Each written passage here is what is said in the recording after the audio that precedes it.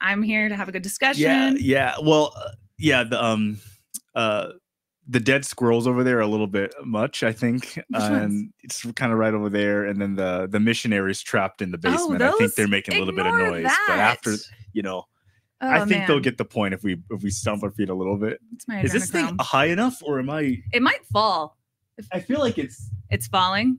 Oh yeah, it's falling off the table here. Do you see that? Yeah. Just do your best. Okay. It's a live stream. Okay, as long as they can hear me, it's fine. You can lean it on that. You're fine. You're fine. Okay, if they can hear me, then we're good. Yeah.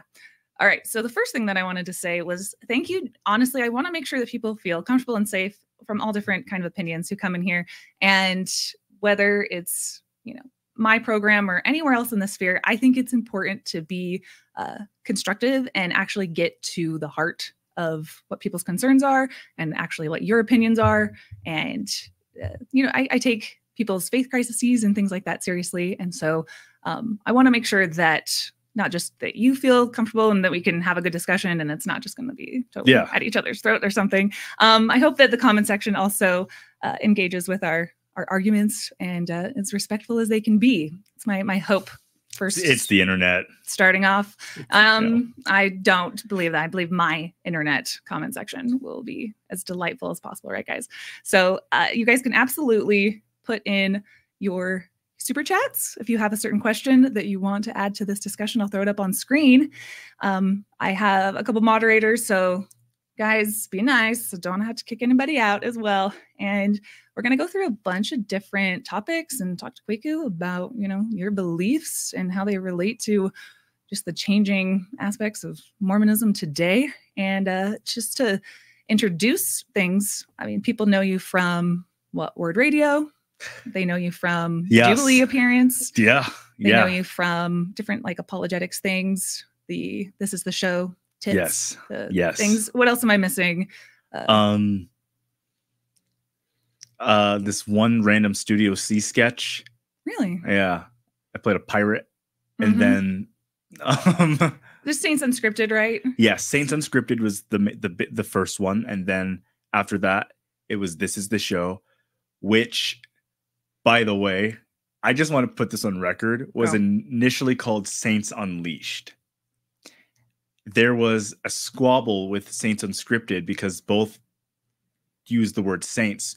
So we had to refilm it, and we came up with This Is the Show, like this is the place, But we just didn't, our minds weren't going to tits because... But it is kind of the funny way of doing it. It's really funny. It's the funniest I'm happy it happened. I think it's absolutely funny. Technically, it's tis because you don't pronounce the or the and like in a... But yeah, no. Within 5 minutes, we realized this is tits. But you know what? I thought it was hilarious. I'm happy it played out that way. If I ever get lucky enough they make a movie about my life, then there gets to be the segment where I was in a program called Tits. Yeah. And I got paid for it. I got paid to be in Tits. I mean, there's usually people who get paid to do stuff with tits or on websites that are blocked in certain states. So, well, someone can make the argument that too much tits, it got taken down, or whatever you want to say. That is true. That is true. It had too much tit. All right. If you guys don't know what we're talking about, boys right here. We're laughing. So I know, but this is the niche of the Exmormon world. And before we started Kwaku, I told Kwaku, I was like, we'll start kind of general and broad, and we're going into the hilariousness of something that happened, I don't know, 5 years ago. Yeah. Anyway, so people know you from generally your, I would say, apologetic kind of takes around explaining Mormon doctrine or culture, or news events, things like that from Word Radio, and your appearance on Jubilee. And we come from two different operating spheres of me trying to give more reasons of why I think the church isn't true, and maybe you on the other side saying these are the reasons the church is true or true for me, or where I find validation and spirituality, and doing that through your different platforms. So for people who don't know you, I kind of wanted just to start with your basic overview that you were a convert to the church, didn't grow up in the church, and just wanted to ask you about what attracted you to the church, what the missionary lessons were like, and kind of how old you were, and what your transition was into moving to Utah and getting involved in all this space. Yeah. So grew up youngest of 6 in Cypress, Texas. And, then went to San Francisco And then from San Francisco, decided to come to school in Utah, to BYU. My conversion story isn't too like insane. You know, North Houston has a lot of members of the church. It's right next to the Houston Temple, and it's kind of like a little, you know, like Gilbert in Mesa, Arizona, like little Mormon pockets. It's like a little mini Mormon pocket right up there. So, you know, I had a lot of friends who were members, and, you know, just kind of joined as a teenager. And then, you know, I liked the Book of Mormon. I liked the story of Joseph Smith. I liked, you know, the idea of, I liked that Mormonism had exhaustively, I won't say exhaustively, but compared to the Christian denominations that are prevalent in Texas, Southern Baptist, you know, United Methodist, evangelical Christianity, I like that Mormonism had an afterlife explanation that was more than just, it's going to be fun, right? There's a little more like painted. There's different kingdoms of heaven, right? There's the idea of glory. There's deification. I thought that was cool because generally a lot of people of faith don't go into any explanation of what the next life is like. And I thought it was really interesting that it was like Christianity with more detail. And yeah, and so, I mean, I had friends in it and I liked it, and there are concepts that my family was already down with. And so, boom, there it is. And then it happened. And then you went to BYU, and what was your experience like at BYU then? Because as we're going to get into the whole, one of the, to me, you know, spurring reasons of this discussion was a tweet that you put out a couple of weeks ago, how you were explaining that you felt really misunderstood and misrepresented, that people like John and me think that you are too liberal, or sorry, too conservative. And you're like, I could be more liberal than both John and Kara put together. And being, you know, in the Democrat Society of BYU. Yeah, and things, I was president of BYU Dems, and you know, people think, okay, I get it, because of Ward Radio has a decidedly right-wing flair. We could say that. Okay. You know, Cardin is definitely more right-wing than left. I don't think it's controversial to say that. He is an Andrew Yang guy. He's a UBI guy, but generally speaking, socially, he's more conservative. But if you watch that show, on nearly all of the topics that are political, I'm disagreeing with everyone. I don't think people watch it. They just see us three and they go, oh, Kwaku's a Republican, but I'm really not. Like, I don't, if you like, you know, listen to what I say, we've argued on there about just about every kind of, you know, whether it's Israel, Palestine. It was pretty clear I disagreed with them. On even just the recent one, the Black Menaces, you know, I disagreed and said, I don't think that they're, you know, Marxists. And then we debated on what Marxists actually meant. We're constantly debating on the term woke, because the term woke comes up in the show a lot. And I think the term woke was an effective tool to use like 6 or 7 years ago to describe people who were creating online personas based off of leftism that didn't actually care for a progressive cause, and didn't really understand it. And woke was a great way to kind of show, hey, these people aren't concerned with for-profit prisons. These people aren't concerned with the military-industrial complex. These people aren't concerned with homelessness, with the fact that our public schools are determined by property taxes. They're not concerned with that. They're concerned about 3 different issues. Those are wokes. But now it's being used for anybody who is left of Ben Shapiro is being called woke.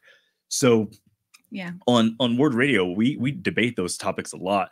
So, you know, when John goes and says, oh, Kwaku's a right winger, I'm like, where, how am I a right winger? I don't really see it. So that's really that, like if generally speaking, I'd be considered pretty liberal, and sometimes a left-wing anarchist on some subjects, like pretty out there, you know, so that's all right. That's all right. You know? So let me ask then, with what I view as Word Radio's main audience, and you could say like the Seawick channel and Jacob Hansen. And so much of, to me, a lot of the discourse is not necessarily going after the issues that people maybe in faith crisis or whatever are talking about. Sometimes it's just more like, I think, a dog whistle or something that people are putting out, whether it's, you know, making fun of John DeLynn or saying people are woke or attacking the like faltering morals of society, going after those kinds of things that so many also like, you know, right-wing talk show hosts go after, of like, look at this moral decay, these things like this. People, I played a clip in my Jubilee response to you guys where maybe it was a while ago, but you were talking about, you know, the ways that these different like life coaches or people like John DeLynn or whoever, that they sometimes, I guess, in your opinion, at least then, are very morally loose and are creating like this downfall of society. Do you know where I'm going with this? That people are out there effing on yachts, if you know that quote that I played in the Jubilee video, that there's people like John or me or anyone else who's, it's not the ideas of the Exmormons sometimes that I find these people debating. It's that we're so loose in our structure that I think leads to a lot of conservative dog whistles, in my opinion, where people are like, yeah, those people are just immoral and they're loose and they're gross. And I think that plays up in the word radio audience, in the discourse on that side. Does that make sense? Yeah, well, it doesn't help that there's personal beef, right? Mm-hmm. Like, I mean, at Jubilee, John and I shook hands. We had a good conversation. I had a conversation with Margie. It's also Margie, by the way. It's Margie. Nobody has ever corrected you on that? No, I thought it was Margie. No. It's Margie. Yeah, it's Margie. Okay, well, you know, I think, look, as a guy named Kwaku, I have a free pass to mispronounce names. It's my whole life. You know, they used to put oatmeal boxes on my desk in school. The Quaker Oats. Mm-hmm. They would bring empty oatmeal boxes because it was Quaker, but it's fine. Yeah. Well, there's there's personal beef there. And, you know, but if you look at some of the other people who are critical of Mormonism at large, like the people that I think we've sparred with have also sparred back. So it was kind of like Bill Reel, you know, Bill Reel and me are not best friends, but he can take a punch, I can take a punch, so it's fine. But even people like RFM, I kind of have a good relationship with RFM now, you know. But I don't know. I don't think that if you're ex-Mormon, that means you don't have morals, or you've thrown morality out the window and you're all focused on the thrills. I don't think that's how most people are, you know. Mm-hmm. I don't think, I mean, being ex-Mormon doesn't mean you're part of a cohesive movement, but I do think in the past 10 years, there's a reason why in Utah, when people hear ex-Mormon, they do think of a type of person. They do think of an archetype of a person, because I do think ex-Mormon media has branded itself well as a certain like angle, right? Ex-Mormon generally, when someone says I'm an ex-Mormon, you're not thinking of like the Temple Square protesters, like the Christian evangelicals. You think of a more left, more secular person in the media who talks about Mormonism critically to an audience. That's what you think of. And so, you know, and maybe there's, because generally speaking, the biggest figureheads of ex-Mormon media are liberal, then when you have guys like Thoughtful Faith, which was Jacob Hansen, and Quick Media, and the clash is obviously there because they're on the right and you're on the left. And that only makes the divide even greater, because you can say, first, look at these Mormon apologists. They're conservative. They're alt-right is even the term that gets thrown around. And this is how they view women. This is how they view women's autonomy. This is how they view minority rights. I mean, is this really the kind of religion you want to be a part of? And they can say, oh, look at these ex-Mormons. They're all pro-abortion and they hate the family and they hate men. They're like because of the political divide, you get to put everybody in the stereotype of what their political camp already is. to help your argument, right? It has a lot of ad hominem to it that I just don't really care for, because like I said at the beginning, I think these things are honestly really serious. We're talking about people's faith, and it's a disservice to the conversation to do ad hominem things. And so, yeah, on that same theme, there's at least 1 or 2 videos that maybe Jacob Hansen put out about like, by their fruits you shall know them. And it's like a really disingenuous master cut of things that I have said, or Zelf, or John, or Exmo Lex, or whatever, and taking things very much out of context and just linking things together. Like, look how nihilistic they are, and look how they're talking about polyamory, and they're talking about all atheism or whatever. And it's like, you put it all together in 30 minutes. And in preparation for this interview, I wanted to kind of get a wide swath of a lot of your audience that still listens to you and respects you. And so I did go into the Ward Radio Discord for about 10 minutes until I was kicked out. I didn't do anything. I went under incognito, which I thought was hilarious. And you gotta look, I would have known that's you immediately if I saw that. I'm pinning that too, because I think there's something else we can agree on. And yeah, I was reading different things, and I typed in my name just to see what people in the Ward Radio audience had to say about me. And a lot of things that came out of that video, like that Jacob Hansen did, it's like, I can never listen to Kara ever again because she said something that was really nihilistic, that was taken completely out of context or whatever. And I'm like, this is only feeding into a divide that really doesn't need to happen. I get those comments on the Ward Radio page too. I got called out whenever we did our New Age videos, where I would like Kwaku explains the New Age. So we did a thing on A Course in Miracles.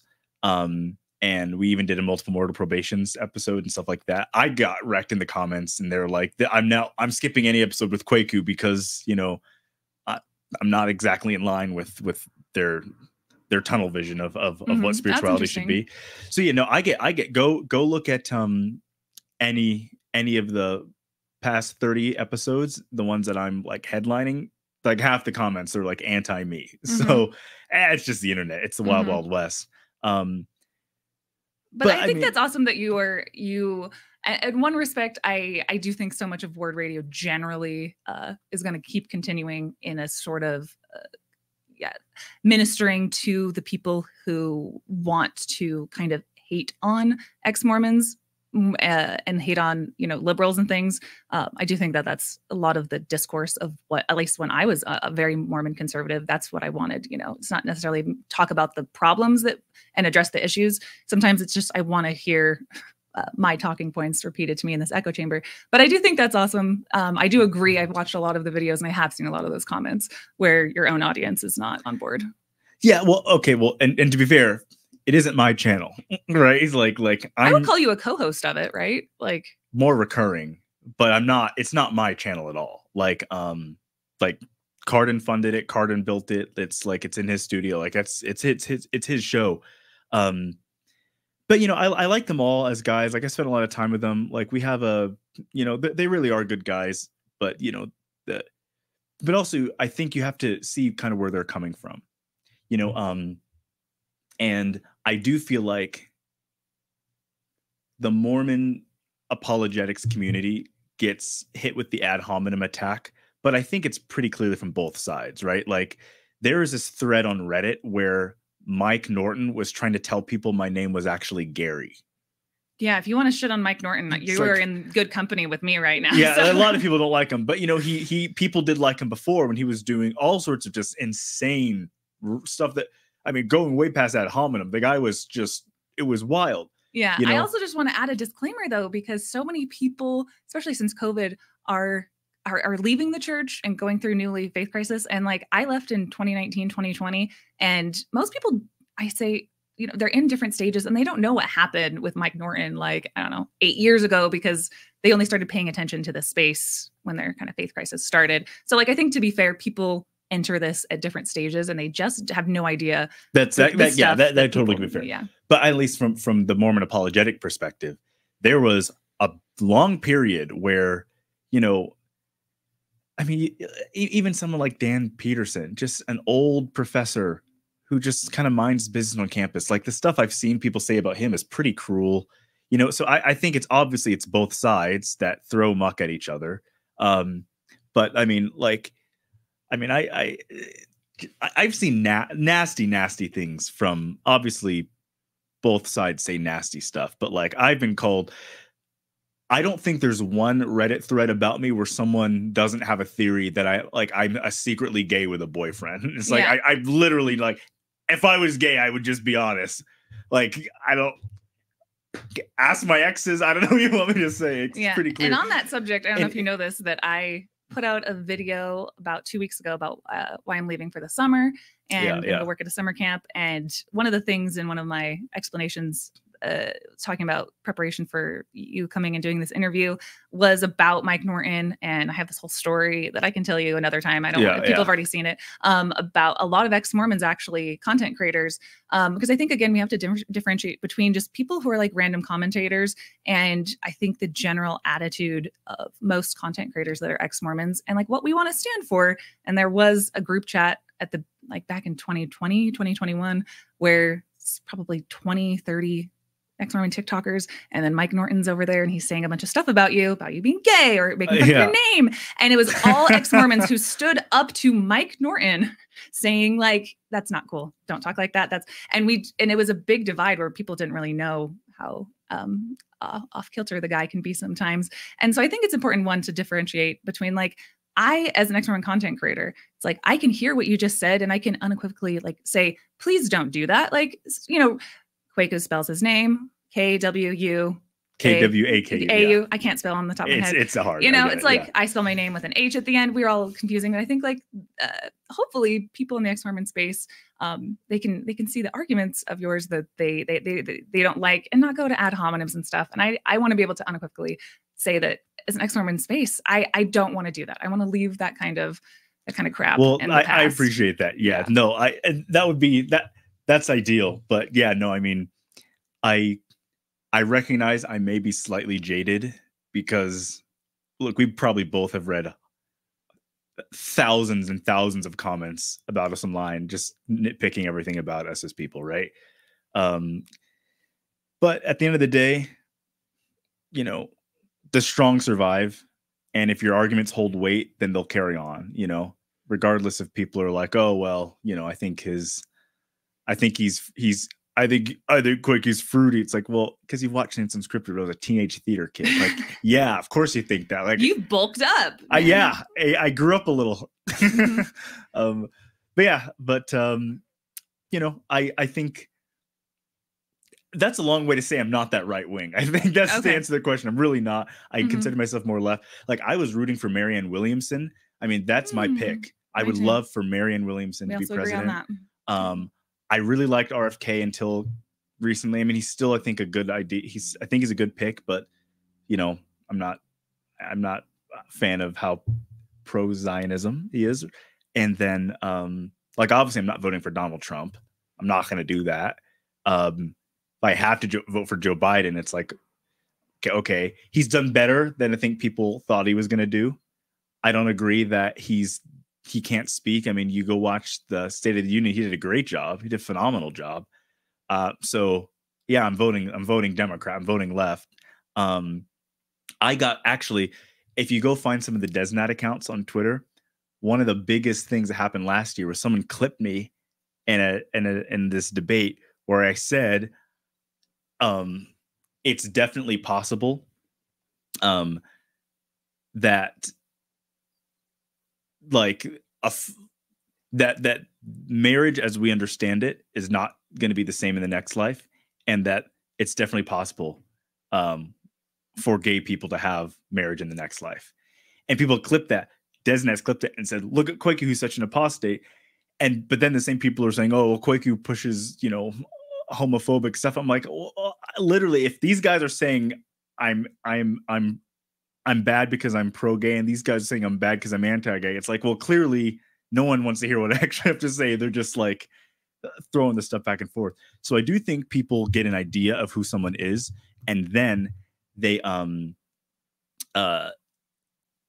attack the fake idea as opposed to like the real nitty-gritty or a past idea of, like, you know, you in 2010 are not you now. You know what I mean? Yeah. And I also think for some reason in like religious dialogue, the idea of evolving or changing is looked down upon, which is crazy to me because I don't trust anybody that's kept the same opinion their whole life. Like that no rational person should keep one opinion forever. Like you should probably change the way you view the world because the world's changing. And if your opinions aren't changing with it, then you're just kind of an ASS. I don't really know what words I can say here on the. I don't want to get you kicked off. Yeah. No, I see what you mean. And let's continue to kind of go down that idea of what you actually believe, because my biggest frustration, even when I was very Mormon, very conservative, people have no idea how conservative I was. But before I left the church in 2019, and something that irritated me then and now is when people engage with ideas about a group and it's like a monolith that they are attacking, and it's like Exmormons act like this, generally speaking, or they have these opinions and stuff, and not actually be like, hey, I'm right here. Like, tell me what you don't like about my opinions, not this generality that you put out. So I think that's a good introduction to go into, what you actually do believe. And I know it's going to be different than what other people who are Mormon believe. So if you wouldn't mind, first of all, what in Mormonism, what do you think to be called a member of the Church of Jesus Christ of Latter-day Saints, to be in good standing, to say that you can pass a temple recommend interview? What do you think are like the core things that actually make somebody a member of the church? Because that can come in so many different shapes and sizes. And so if you were like a missionary and you're like, this is what the LDS church believes in, this is what it teaches, this is what it offers, this is what the proposition is, kind of what would you say to that? Okay. This is where I'm going to get in some trouble. So, obviously, it's, do you believe in the restored gospel, the tenets of the restored gospel as taught by the LDS church? Do you believe the Book of Mormon is true? Do you believe Joseph Smith was a prophet? And do you believe Russell Nelson is a prophet? Do you abstain from alcohol, tea, and coffee? Do you follow the law of chastity? And, are there any crimes or something you've committed? I think those are generally the questions. And, but this is my approach that gets me into some trouble. But I didn't really stop saying Mormon when the name switch happened. We noticed, Midnight Mormons. Oh, we noticed. Yeah. Well, because I identify as Mormon before LDS, so because there are a number of different denominations in the Restoration. And it's weird how someone can be Protestant, but they can be Methodist, they could be Baptist, they could be Presbyterian. There's a number of different ways you can be Protestant, but they're still Protestant first before they're of those denominations. I believe in the Book of Mormon, but tomorrow, if news broke that Jeffrey R. Holland was like beating Yorkies in his basement or something, and like just a massive scandal, just institutional collapsing, like nobody could trust the brethren, the whole church office building is gone haywire and they're evil, 15 stake presidents get arrested for money, just whatever, I would still be Mormon, because my belief in the Book of Mormon is rooted outside of the LDS church. The first vision happened before the church was established. The Book of Mormon was translated before the church was established. Even the priesthood restoration happened before the church was established. I don't know why we think being LDS has to contain everything Mormon. And if you stop being LDS, then the whole restoration is thrown out. There's a ton of different perspectives of Mormon history. There's a ton of different takes on what some of these concepts mean. And even Joseph Smith taught a lot of things that we don't really teach or express today. And, we were talking about this last night, how generally most people in the ex-Mormon media space really dislike Brigham Young. They really dislike Brigham Young, but they believe Brigham Young's version of Mormon history. And even though they're ex-Mormon, they still give credence to his version of history without looking at other versions of Mormon history that may come from the Bickertonites, the Strangites, even Community of Christ. There's so many other ways to be Mormon. So I have to look at this exhaustively and say, okay, I am Mormon first. I'm a member of the Church of Jesus Christ of Latter-day Saints, but if something happens to the church, I'm still going to be Mormon. And I don't believe that you have to have a black and white, a Mormon must be XYZ or else he's not Mormon. That's just not how spirituality works. And trying to dictate and gerrymander people's soul that way, it's just an ego stroke, right? Like, you can be Mormon and you can believe in space aliens. You can be Mormon and you can believe in multiple mortal probations. You can be Mormon and you can kind of not even believe in anything, but you just go to church and fulfill your calling. There isn't one way to actually be Mormon. That's why the church doesn't own the copyrights to the word Mormon. So Mormon first, LDS second. So yeah, and that's what puts me in this interesting position where I'm sometimes on my own little island here, because sometimes LDS people don't understand me, and ex-LDS people don't understand me, and I'm like, I'm sitting here in limbo. I literally don't know who vibes into here, and you know, part of that's I'm really into Christ consciousness and all that stuff, and I think the Book of Mormon is a huge, big Christ consciousness book. I think the Restoration is extremely esoteric and has a lot of elements of non-dualism. I think we have barely begun to understand what Joseph Smith was really putting out there. I don't even think he fully understood the full message of what he was channeling and putting out into the world. Okay, so many questions popping off my head. Yeah, because that's where I kind of wanted to start in terms of people are going to be obviously like frustrated with you and confused with you. Where my brain goes to is so much of me, my audience, the way that we were raised in this type of more like McConkie Mormonism, Mormon doctrine, things coming down from the pulpit. These are the leaders that you respect and you adhere to their authority. Listen to the words I have verily set forth. Yeah, that's my McConkie. And so by one account, it's like we were taught this very straightforward way to be in line with the Spirit of God, and the Spirit will be taken from us if we are not following the tenets that are revealed by the first presidency. We can't be with our family together if we divert from that path and all of those things. So that to most of us is what Mormonism is. It is not something that has a little bit more of do your own path. And you know, most people would not ever describe themselves, I would guess, that are in the church in a similar way as you just did, or anyone who's left the church, that was their experience with Mormonism. And so for one, I can feel a lot of the frustration from the ex-Mormons listening right now, who have been not given that kind of allowance, privilege, to be able to have such an expansive view of doctrine and ideas and adherence to prophets without feeling like their internal soul is going to be, you know, up for Satan's taking. So I feel a lot of ideas about frustration that on one account, you know, you can go on Jubilee, you can say Mormonism is true in kind of a way that feels maybe like moving the goalpost or speaking out of both sides of your mouth, where you're upholding these ideas about why Mormonism is good and it is true. But most people, what you just described, that's not Mormonism to them. You know where I'm going with that? So, well, yeah, I mean, it very well may not be.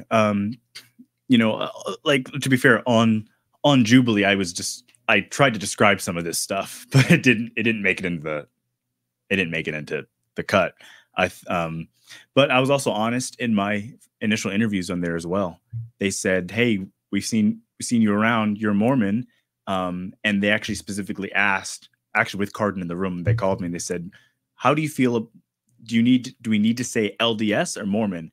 And then Cardin said, LDS. And I said, well, I would say identify as Mormon first and LDS second. So I was honest with it. They just, you know, I'm not the editor or the producer, but yeah, well,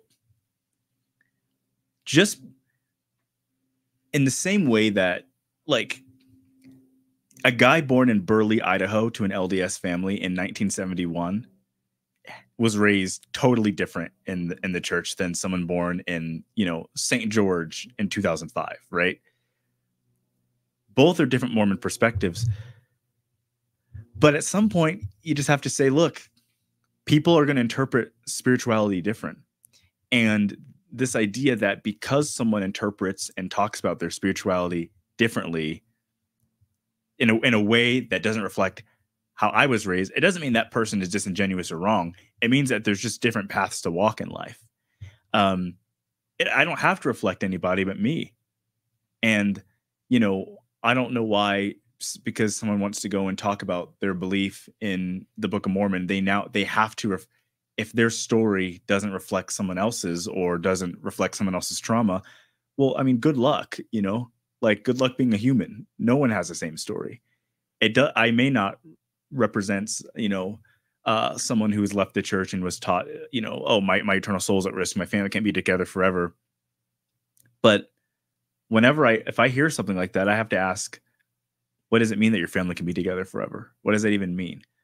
Does the church even know what that means? Does the church even know what the celestial kingdom looks like? You know, we have these concepts which bring us further than a lot of mainstream Christianity. But then when you get there, you have to ask, what do these things actually mean? What actually is the priesthood?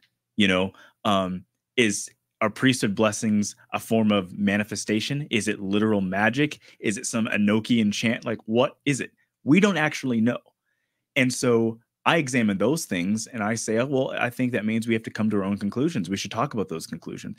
But just because my conclusions may be different than, you know, the conclusion that someone else feels like they were force-fed, well, that's just kind of life. It's not really a good like answer, you know? What it comes down to me is I hear you kind of removing the authority that the church's proposition puts forward. To me, the church's proposition is the one true restored church that Joseph Smith was asking questions about what church he should join. God said all of the rest of them are an abomination, and you need to restore the one true church and restore these keys. And through these ordinances, these are the only, you know, practices and ordinances that will give you the information and the teachings that will, you know, seal your family back together and the right way to live to return to your Heavenly Father again.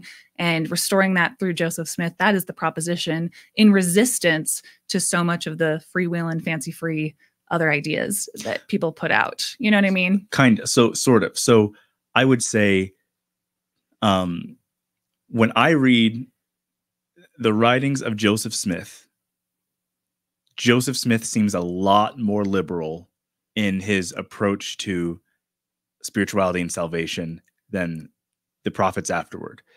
Joseph Smith made clear that the church and the kingdom of God were separate things. He has a whole sermon about how the church and the kingdom of God are not the same thing. And even look at the Book of Mormon. The end of the Book of Mormon, there's no church. The church is destroyed. Moroni, it's one guy carrying the record, and all he has is his divine connection to God. Mm-hmm. Well, let me stop you for a second. So how does that converge then with the idea that, you know, once God restored the church, that he will never, the way that prophets say that God will never let the church be led astray again? Well, Joseph Smith didn't say that. Brigham Young and Heber C. Kimball said that. I haven't found anywhere Joseph Smith just straight up said, I will never allow the church to, like, or God would never allow that to happen. He warned a lot about how the saints could fall. Doctrine and Covenants is full of Jesus saying, you're only my people if, and if you mess up, you're no longer my people. So that, again, that's a tradition in LDS history, you know, to say that. But again, the logic to me, though, is that Joseph Smith is saying, I'm restoring this church. We're bringing back something from from the great apostasy. We're bringing back prophets, and that with these keys that are now going from me, Joseph Smith, into the next hands of the next prophets, to carry forth this dispensation until Christ comes again.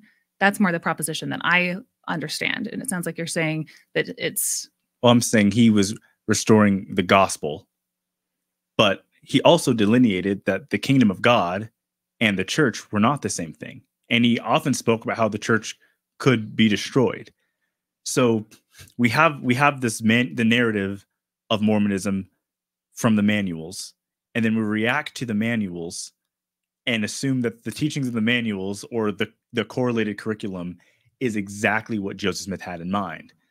But that can't be so. There's no way an institution that's deliberating on information and printing it out for a way that's easy for everyone to stomach is going to exhaustively reflect the mind of a 19th century mystic who we're still trying to figure out to this day, you know? So, yeah, I mean, the church, that flavor of Mormon history, you know, you can debate it. You can debate it. But if you still come at the end of, I think the Book of Mormon is real. I think this happened. I think there is wisdom and deep philosophy in this. I think it's something that can change your spirit and change society as a whole. I think this is something that should be honored as a religious text, along with, you know, the Bhagavad Gita, along with the Old Testament, along with the New Testament, along with the Zend-Avesta. It's something for the soul. Then, you know, I think that's totally fine. But I don't believe that Joseph Smith at all was making himself out to be like the number one guy. He had too much self-deprecation. He all the time spoke about how, you know, he fell very short, and even the scriptures he revelated from the Lord chastised him a lot. So is the narrative Joseph Smith came and said the church will never fall away? Or is that something that kind of came from folksy talk after Joseph died? That's the real question for me, because a lot of the things we attribute to Joseph saying, when I go and look, I don't find him saying those things. You know, you find Brigham Young saying a lot. You find Heber C. Kimball, John Taylor. These guys sing a lot. But I'm talking OG Joseph Smith, you know? And when I look at what Joseph taught, you do find a lot of room. I mean, he said, I've never heard of a man for being damned for believing too much, just for believing too little. You know, he talked about how God was extremely liberal when it comes to salvation. You know, he even, if you look at his account with the Delaware tribe, with the Native Americans, and they're talking about the Great Spirit, he honored what they believed, just like what's written in the Book of Mormon, and just like what Paul does in the New Testament. He says, look, I'm going to tell you a little bit more about the Great Spirit, but he tells the Delaware tribe, the Great Spirit is true. So you find a lot in his life that allows there to be a perspective of more expansive spirituality.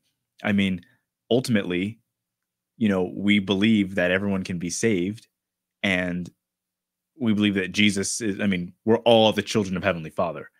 I mean, that's a pretty hardcore thing to say in the 19th century, and most people don't agree with that. So yeah, I differ from a lot of people there, because I don't necessarily think that just because an institution says jump, we have to say how high, or I don't want to jump that high, when there's a completely different way we can examine it. And I think as human beings, we owe that to ourselves. You know, we're allowed to read the Book of Mormon with our own spiritual lens and say, what is this actually saying? Are some of these lessons different than what, you know, my neighbors or my bishop think? And that's up to you to decide to be brave enough to tackle that on and accept a message or expand upon a message that maybe other people aren't getting. If you don't want to do that, that's totally fine. But it doesn't mean that everybody has to be just, you know, follow the manual. Mm-hmm. So to summarize, what I'm kind of getting, a lot of different things bounce around my head. But for one, it feels to me like, well, yes, I, as an ex-Mormon who I can, you could guess the things that I have to say about Joseph Smith.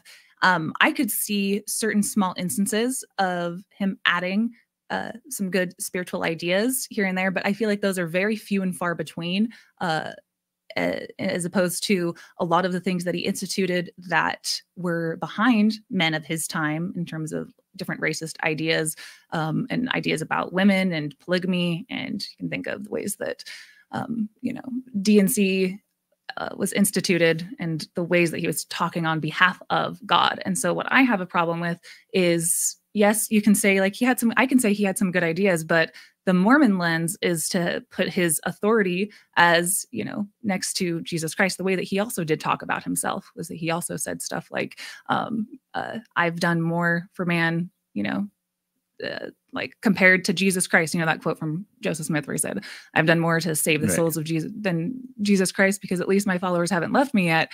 And there's other quotes from him saying, one of my favorites that's actually in Hannah Stoddard's book, which I would love to talk to you about your opinions about that faction of Mormonism that has the traditionalist faction, the quotes in their book pointing to things like, you will not be able to get to heaven, Joseph Smith says, unless you pass through Joseph Smith, that he has to like okay your entrance into heaven, or that Joseph Smith said that before you joined the church, you stood on neutral ground and you had the option to choose God or Satan before you.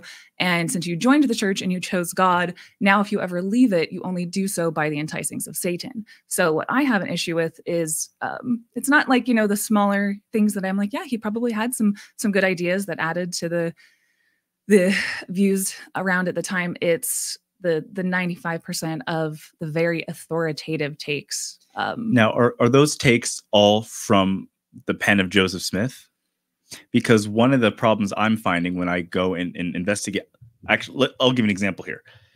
One of the justifications for the priesthood ban was it's in DezNat, or it might have been Utah. I think it's actually still DezNat. And Brigham Young at conference starts talking about slavery. And he quotes scripture by saying, don't you know that all of, the Lord marked Cain with black skin, and all of the children of Adam will receive the priesthood before Cain does. He was quoting a scripture, but that scripture doesn't exist. It's not in the Bible. It's not in the Book of Mormon. It's not anywhere. But he quotes a scripture that doesn't exist, and everyone around just sort of believes. I mean, like, it's in 2024. If someone quotes a scripture, Carol, you can look it up on Gospel Library immediately. And in 1855, you can't do that. Half people are still kind of illiterate. So it's not a thing to go fact check your preacher in the way it is now. So but for then generations, people actually believed that there was a legitimate scripture in the Bible that talked about black skin in that way, because it's something that Brigham Young kind of just made up or was paraphrasing, or who knows what he was doing.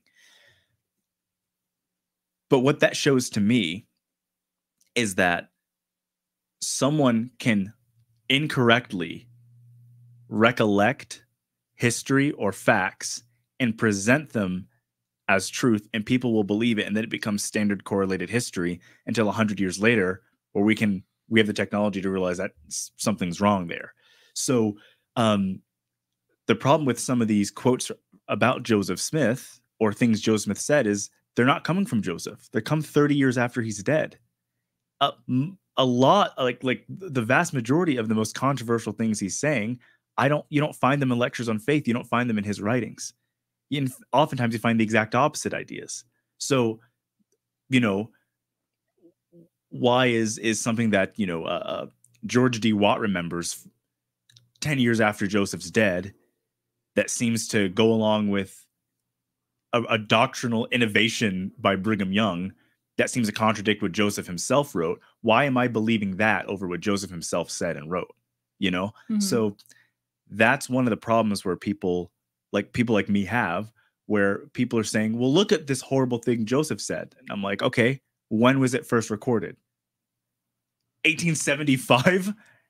He's been dead for a while. Is there anything that traces to him saying this in any of his own writings early on, or anything directly from his mouth to one of his scribes? No. So to me, this is suspect. So I take that approach, because why would I believe what someone wrote that someone else said 20 years after they're dead, as opposed to what they're deliberately writing when they're alive? Joseph Smith ran for president of the United States as an emancipationist. Pretty amazing thing to do, especially when he did it, but his legacy gets painted as, oh, well, he was this, massive bigot. Well, let's have a real conversation about it. And let's look at what Joseph himself was saying. And a lot of it's just absolutely amazing, beautiful stuff. So I don't know. I mean, I don't trust people who, in hive mind, who have a narrative and a goal to paint someone with their school of thought and believe a later attribution of something that reflects their school of thought that may contradict the own words of the person they're talking about. Mm-hmm. I think it's totally fair to say, I'm going to trust Joseph's writings only. I think it's totally fair to do that. There are so many Protestants who belong. I've got a friend. He's a big time Protestant. He only believes in the Gospels and the epistles written that weren't Paul. He rejects everything Paul writes because he doesn't think Paul was a legitimate apostle. He thinks Paul's experience on the road to Damascus is a little bit suspect. So he takes the words of Peter and James over Paul. This guy's Protestant. This guy is a member of the Southern Baptist Church. He loves the Lord. He's on the records. He serves it in his church duties. But he, as a sentient being with a soul and a brain, is absolutely allowed to say, I think we're wrong about some of this history here, and I'm not going to accept or pretend to believe in something I think is inaccurate. And I think every single human being has the right to do that. And I don't know why we hold people hostage and say, no, you've got to accept this other version, even if that version seems a little bit suspect, you know? I mean, and not to derail, but, you know, we've had so much of that. That's what gave birth right now to this polygamy, you know, I don't want to call it polygamy denial because they don't like that, but, you know, this polygamy questioning movement, you know, with the Rob Fotheringhams and the Jacob Isbells and the most, you know, 132 problems. Those people are you know, freaking wrecking it on YouTube. They're getting so many views and they're saying we're doubting the narrative of polygamy. We don't think Joseph was a polygamist. And now there's a legitimate debate on that. That's a good thing, in my opinion. If something seems off in history, you shouldn't just have two versions to go with. Manual mainstream Mormonism as taught by the institution, and this is exactly how the history is, and there's nothing else to learn, or, you know, Mormon Stories, NuanceHoe, Mormon Discussions Inc. version of history. Like, that's insane to me that there's only two versions I'm allowed to pick from. No, you should make your own conclusions. Okay. So, so many different things I'm thinking about. For one, I don't like that argument. I'll tell you why. Okay. I think it is very convenient, in my honest, straightforward. I think it's very convenient to be part of a religious idea and a group and an identity. And then when people, for instance, who are very harmed by the actual teachings and instituted policies from those words and those teachings, those make ideas, and those ideas are put forward and they're carried generation to generation, and people are really harmed by them. And my heart is in this Exmormon space because people are very harmed by the authority that the LDS Church speaks with and has carried on these teachings one to another. And so it's not just saying like Exmormons or, you know, people who are being more antagonistic are saying like Joseph Smith taught this, and you're like, well, where's that written? Whatever. I think it's the way that the church has operated for so long. It's like, I don't really need to even look for specific quotes, even though I do think that's kind of a convenient sidestep from where you're at. And so that's my bold opinion, that I think it's a convenient sidestep to say, well, where is that written, when that matters, but also the actual policies and attitudes overarching from Mormonism's beginning to now are instituted and actual things that have happened because of those teachings. And so, like, for instance, it's kind of downplaying Joseph Smith's ideas of himself and his role and his authority. But, you know, my argument back to that would be like, did he not say that Emma would be destroyed if she didn't get on board with polygamy in DNC? Like, did Joseph Smith not tell people to invest in his bank, that people had these ideas about the authority that he holds from God? Did Joseph Smith not, you know, in the Book of Mormon, you don't need to say like, what quote did Joseph Smith have here or there? And like in the Book of Mormon, that he called the most correct book on earth, that people would get closer to it by adhering to its principles than by any other book. Did he not put in that book that, you know, the Lamanites that they are talking about are cursed by God? And then, hey, I want Oliver Cowdery. I know who those Lamanites are. Those Lamanites are the Native Americans. You need to go convert them. You need to go teach them and stuff. And so it's not a quote here or there. It's the entire conglomeration of everything that he and his successors have taught. Well, I would say, going back to the beginning, what you just said was, this is what you're saying Mormonism is taught. You're saying this is what but really what you're saying is this is what leaders of the Church of Jesus Christ of Latter-day Saints have taught. But remember, I'm saying Mormon first, right? So, but just to clarify, the audience that we're talking to, we're not talking to people who are all different branches. You know, our main audience, who Word Radio talks to, who I talk to 99% of the time, are not even FLDS or anything else. They're people who grew up with Hinckley and Monson and President Nelson, them who leads the church today, those prophets, seers, and revelators also being the ones that speak for God in their lives. So, well, yeah, but I mean, it's still, I mean, I'm not, you know, here to defend Howard W. Hunter, although he was a pretty good guy. He doesn't really have a lot of quotes people disagree with. But I'm not here to defend Bruce R. McConkie. Like, I'm here to say, I think the idea I think the spiritual implications of Mormonism are absolutely amazing, and there should be a space for people to talk about that.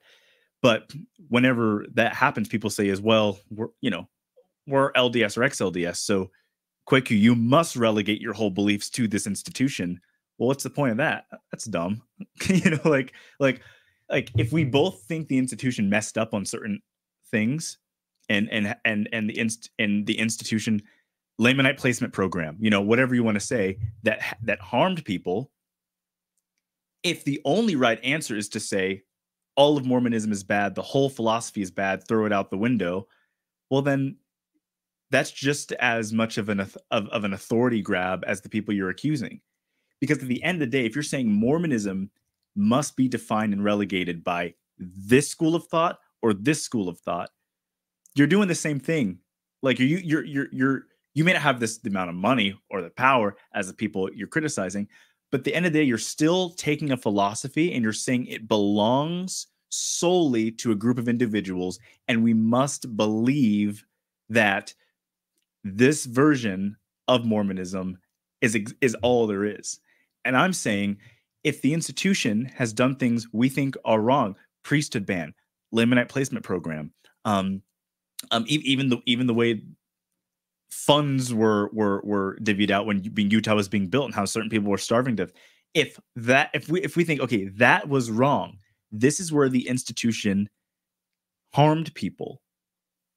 Why is it wrong for then me to take a step back and go, okay, I still believe the philosophy that stems from the restored gospel is something that needs to be studied and expanded upon and viewed from different lenses. Why is that wrong? Like, you know, you could say it's sidestepping, but I think that's a more expansive way to look at a philosophy. I mean, do you really think that if Hare Krishna said we are really the only way to view Hinduism, you'd be like, that's ridiculous. You know, ISKCON, it's great, but Hinduism is expansive, and there's so many implications that come with diving into Hinduism and what it really means. And when you put a philosophy out there, by the way, it becomes bigger than the person that just created it.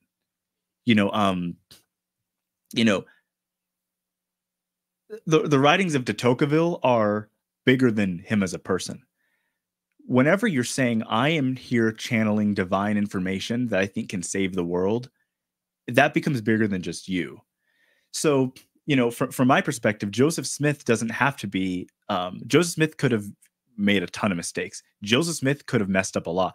Joseph Smith was a human being. You look at other 19th century mystics and stuff they were channeling and stuff they were putting out into the world. You look at the Neville Goddards, you look at the Rudolf Steiners, you look at the Guy Ballards and the Edgar Caseys. Joseph Smith was one of those people. Joseph Smith was a mystic who was trying to make sense of this world and was receiving information from something on high and was putting it out into the world. And that is the philosophy, that is the world of Mormonism. That's Mormonism. That is ancient books, godhood, eternal marriage. That is like a massive, expansive field of spirituality. Just because Joseph had a failed bank or burned down a printing press or, you know, whatever, or I'm not even going to touch the polygamy because I'm fascinated by the polygamy debate that's currently happening, right? With the Rob fathering. I'm fascinated by it. I'm not even touching it because I want to learn more. But to me, that says, wait. Okay, you can have a gripe about Joseph, but what are the implications of the idea of eternal marriage? What are the implications of becoming a god? What does that actually mean? Like, we should pay attention to that. But I feel like what both the toxic aspect of the institution of being the Church of Jesus Christ of Latter-day Saints and the toxic aspect of, you know, ex-Mormonism TM, they don't want that. They don't want you to view the philosophy by itself and separate the people who want to have like control over it. Because have you seen V for Vendetta? Mm-hmm.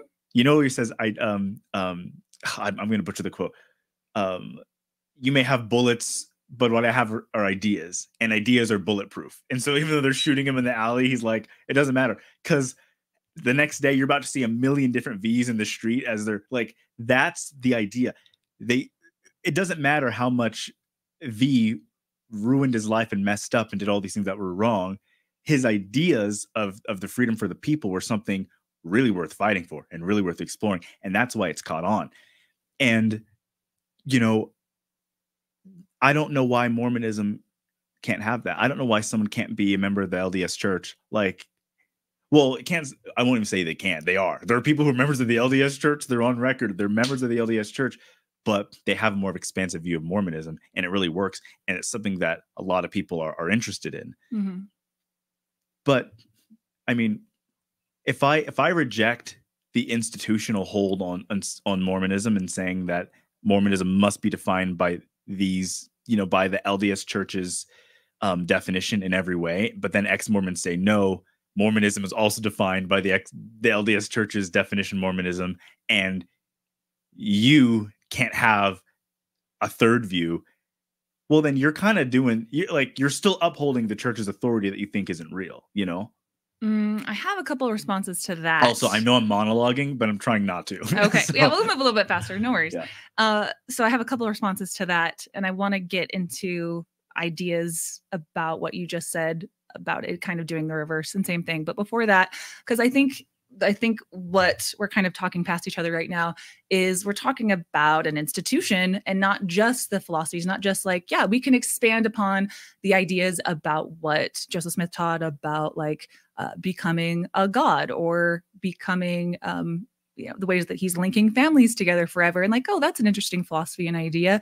I'm not saying that there isn't ideas to bring up. That's one thing, but the institution that people actually live their day-to-day lives in, that to be a member of what I'm talking about and who I speak to, you know, is the Bergamite branch of people who have grown up sustaining and paying tithing to this LDS church, and that their entire lives were dictated by what their church leaders told them was correct. You know, so many women having that spirituality outsourced. And so all these ideas that could be nice to think about of an expansive view, that is not what people have been allowed to play around with whatsoever. It's that to be Mormon means that you go to church on Sunday, you have to, you know, serve a mission. And there's plenty of, you know, modern teachings from people that you were taught and grew up to respect as mouthpieces of God, that they hold authority that you don't have and that dictate the things in your life. So an institution that is not allowing anyone to play around with those ideas. And so I don't think that it's just, you know, ex-Mormons dictating that the church has to be that way. I think it's just an honest reflection of what people's lived experiences are based on what the church's proposition is, what it says that it is, that it's this one true church, that these are the mouthpieces of God. Stay in the boat. We will not lead you astray. It's people actually having experiences in this institution. And then furthermore, as much as I am the least antagonistic in my actual feelings towards Mormonism. In like, there's so many ways I could be Mormon again if I didn't just wholesale not believe that it's true. But there's actual institutional things that I fear for that would be taught to my kids, or that they would not be protected. And the number one reason is I have no faith in the church that if I were to raise my kids in the LDS church, that the church led by these mouthpieces of God, as they proclaim to be, would do anything to protect my kids if there was some kind of sexual assault or something going on, that they would protect themselves first and foremost. And so what I'm trying to say here is people's experiences is with an authoritative group. It's with somebody not playing around in those ideas. And it's I hear you. Yeah. No, but that's what I'm saying. So we have to take the words of the prophets and the leaders at their word for what they say they are. And that is what my experience was and the choices that I made. That's what so many ex-Mormons are upset about, is being told for so long not to question at all, because just even quotes from President Oaks saying like research is not the answer and things like that. This fearful idea that's been taught for so long about what an apostate is, and so many literal ideas about Satan having people under their grasp if they question, Okay, so hit me. This is okay. I don't want to throw anyone under the bus here, but okay, so I was a bit of a mistake, meaning I was not supposed to happen when I was born. Okay. I was very late. My mother is much older. She was born in 1958.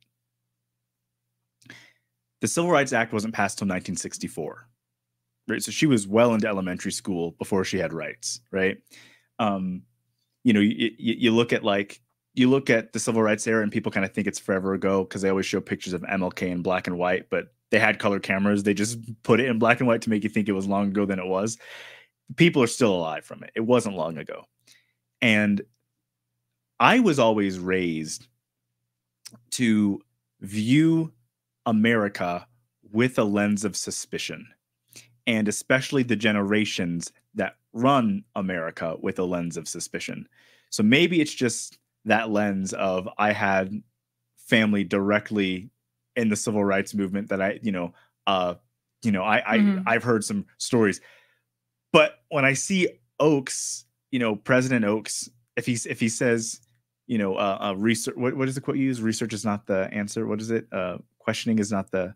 It's a question from somebody who was saying like, I have some family or friends that are doubting, how should I help them? And basically his response, I think somebody can correct me, was I would suggest that research is not the answer. Right. I don't know how other people, and again, maybe it's a blind spot, don't just see that as old guys. Like, President Nelson is almost 100 years old. He's almost 100. At no point did I ever think that I should just believe every word these guys say. I mean, there's no way. They still are part of the wealthy ruling class of our country that has done a lot of things that are wrong. I think they're good people in the sense that you can tell that they want to help people, but everyone's mind has blinders, and we're still products of our environment. So when the apostles, kind of have that obey mindset. In Texas, I grew up having to do the American Pledge and the Texas Pledge of Allegiance every day, and if I wasn't, I got in trouble. We already grew up in an authoritative culture that says obey, obey, obey. Love the troops, love our wars, respect, wave your flag, don't question, and be a good citizen. They're of that generation. They're of that mindset. And so obviously the way they're going to run an institution is going to be similar to that. That's why Liberty University and Bob Jones University and so many of these large churches that are run by these above 60-year-olds still have that mindset, because that's how they were raised. But what I'm saying is it may have been harmful, and you may have been taught don't question. And you may have really put that in, and you're like, well, I have to listen to these people. But that right there, and I'm sorry to use this word, I know you're going to cringe a little bit, but that matrix, that mind molding, that, stay within the system mindset you find in state and in religion. What I'm saying is a deep examination of Mormonism is what can free us from that. Does that make sense? So the institution that you're saying is harming people. I'm saying what has built that institution is an amazing philosophy and spiritual idea that could actually release people from the very things that are harmful and that are keeping us these cogs in the machine.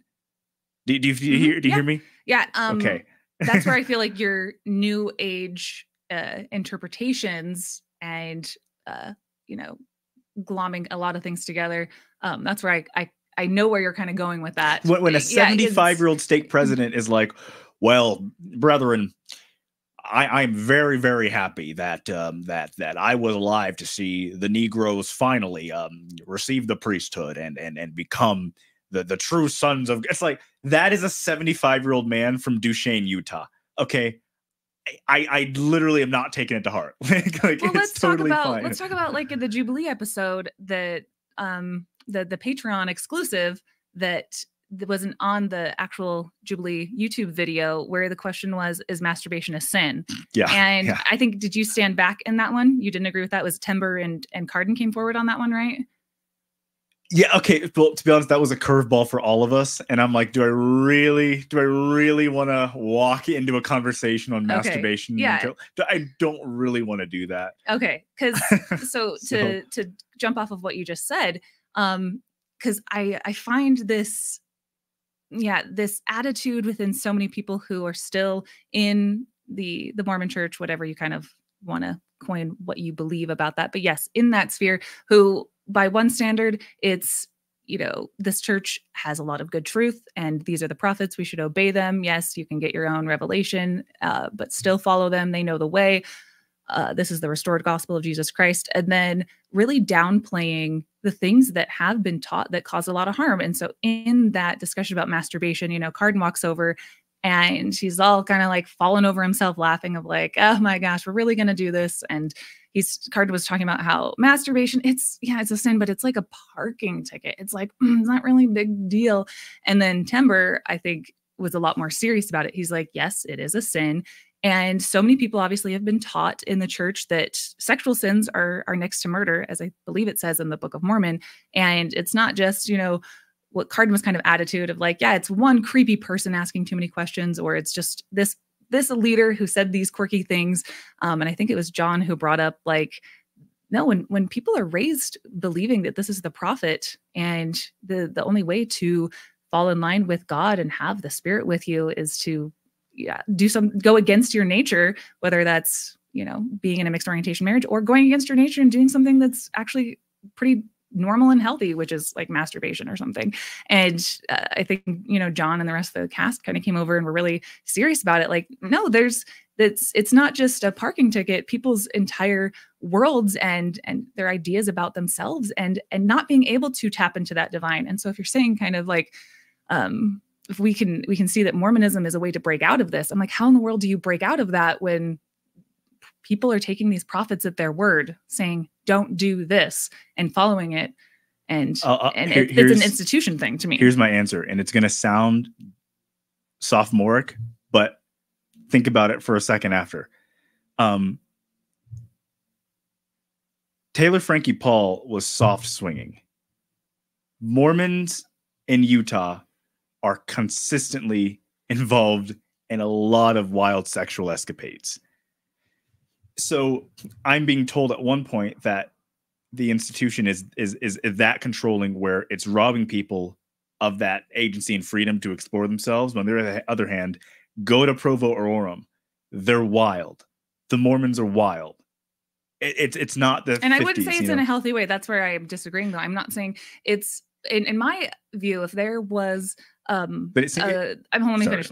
My view is like, yeah, that's so much of Mormons' wildness and ex-Mormons' wildness comes out of a dysfunction of not understanding like actual best practices of sexual health, for instance, and consent.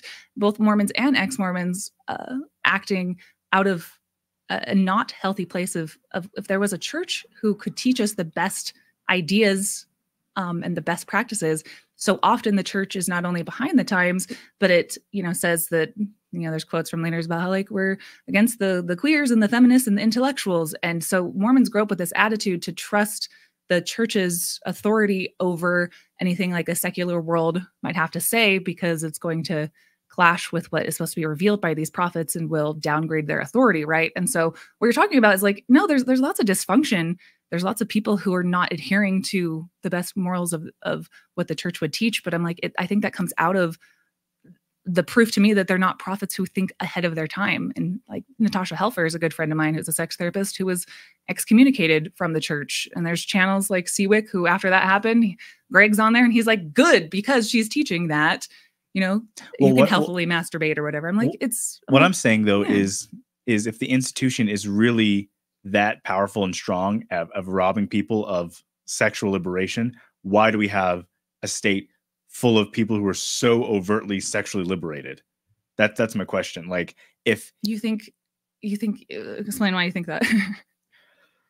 I don't know how to. You think Utah is a state that's overly sexually liberated? Really? Yeah. Okay. I mean, we Utah and has an extremely high rate of swinging. Utah has a lot of crazy sex stuff all the time. I don't know if we hang out in different circles. Not that I'm not going to sex parties, but like, I don't like, and again, maybe it's, I've lived in the Provo-Orem area too long. Half those BYU students are having sex with each other. 90% of those UVU students are having sex with each other. I don't know. I literally, and I'm not trying to be a gaslighter or anything, I legitimately do not see that painted picture of a million uptight, like, yeah, in the Wilk on Tuesday on BYU campus, you'll find some of those people. The vast majority of members of the church who are below 30, I know, who are unmarried, are not virgins. Okay. They like, I don't see that world crafted. Like, I legitimately don't know. And maybe you're not like, I don't know. I just, I don't see it. Like, if you were to take all of my friends who were all LDS and unmarried, 9 out of 10 have had sex multiple times and are you know, actively having sex. And then when they decide they want to get serious, they'll stop for a couple months and get a temple recommend and they'll go get married. And I'm not trying to like downplay the faithfulness of the members. I know everyone's gonna be mad about that. That's just kind of the reality of how it looks. So I really don't see the same world. Like I'm trying to fill you here. I really don't, like, I don't see it. I don't. Okay. So even if you don't see it, you can at least, I hope, understand the attitude that, I mean, I'm 35 and the way that I was raised, none of my friends had sex before they were married. Almost all of us, got married in the temple as virgins. And I feel like from the people that I interview on Mormon Stories and the people that I interact with, because I get such a diverse amount of ex-Mormons raised from all over. And I do feel like that is the general attitude is they do believe the prophets at their word, that this is a sin next to murder, whether it's masturbation or premarital sex, and have a lot of trauma around being asked not just maybe invasive questions, but also feeling immense amount of shame for just having natural developmental attitudes. Would you deny that like the church, by and large, generally speaking, if you walk into an LDS building and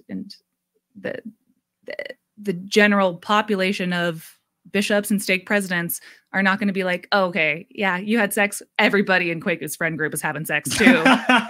And no, yeah. Did that camera turn off? Shit. Oh, should turn back on.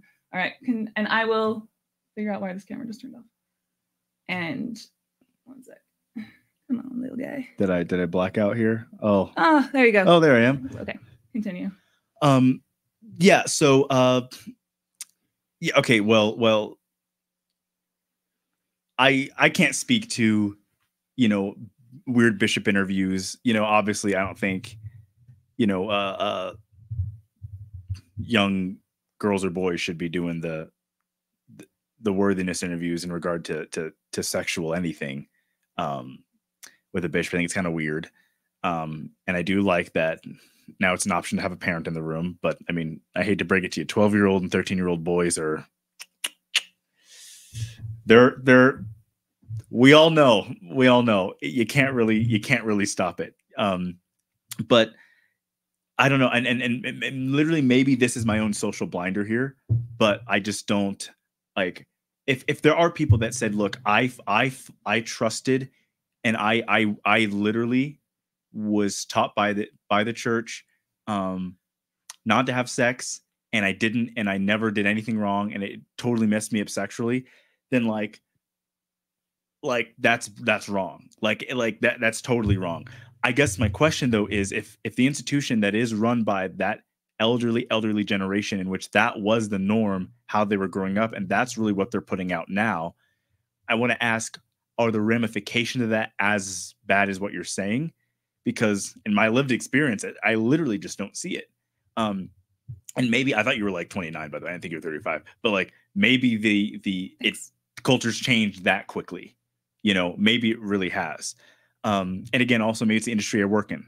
I work in festivals and concerts and parties, right? So the people I'm exposed to are a little bit different than, you know, maybe your run of the mill guy who's having a Sunday picnic, you know, with his ward chorister girlfriend. I don't know, but I really just like, I think if you were to go and poll all of the Mormon YSA areas, Rexburg, Provo, Gilbert, Mesa, I think you'd find that the majority are not virgins at all. And in your opinion, though, and that shows that the institutional like stranglehold on sexual, like you know, what's the word I'm looking for?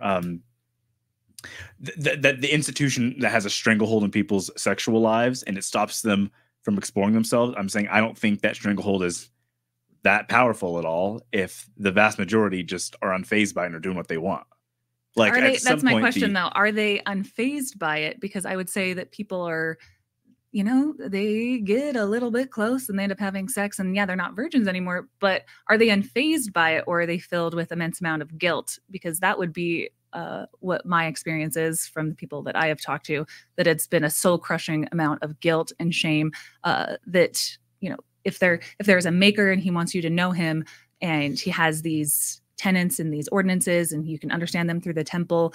I just don't think that the shame that Mormonism and the, instead of being a forward proposition of something that is so enlightening, it's like, you know, do your best. And if you can't, you still gotta be with your family. It's a absolutely don't do this, don't touch it, don't cross the line or else you will be separated from your family. It's a very negative proposition. And so people are operating from a place of fear, a place of shame is how I would say. And so it's like, are they unfazed? It's like, no, I think people are scared and they're repressed for the most part. And then if they go a little bit too far, they're still stuck in shame and repression, but they think that the only way, because the way that they've been taught is that this is where the medicine is. So the way John and I honestly talk about it, and a lot of people in the Exmormon space is a church that makes you sick in a way by telling you to go against some things that are, it's not just about sex, it's about a lot of different things that give you the sickness and then tell you that they're their prescription. And then you're on this nonstop hamster wheel,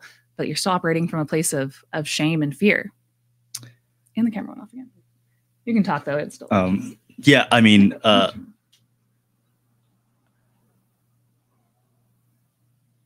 perhaps, you know, I mean, if that's someone's experience, that's their experience. I'm not gonna be like, oh, well, you know, your experience is invalid.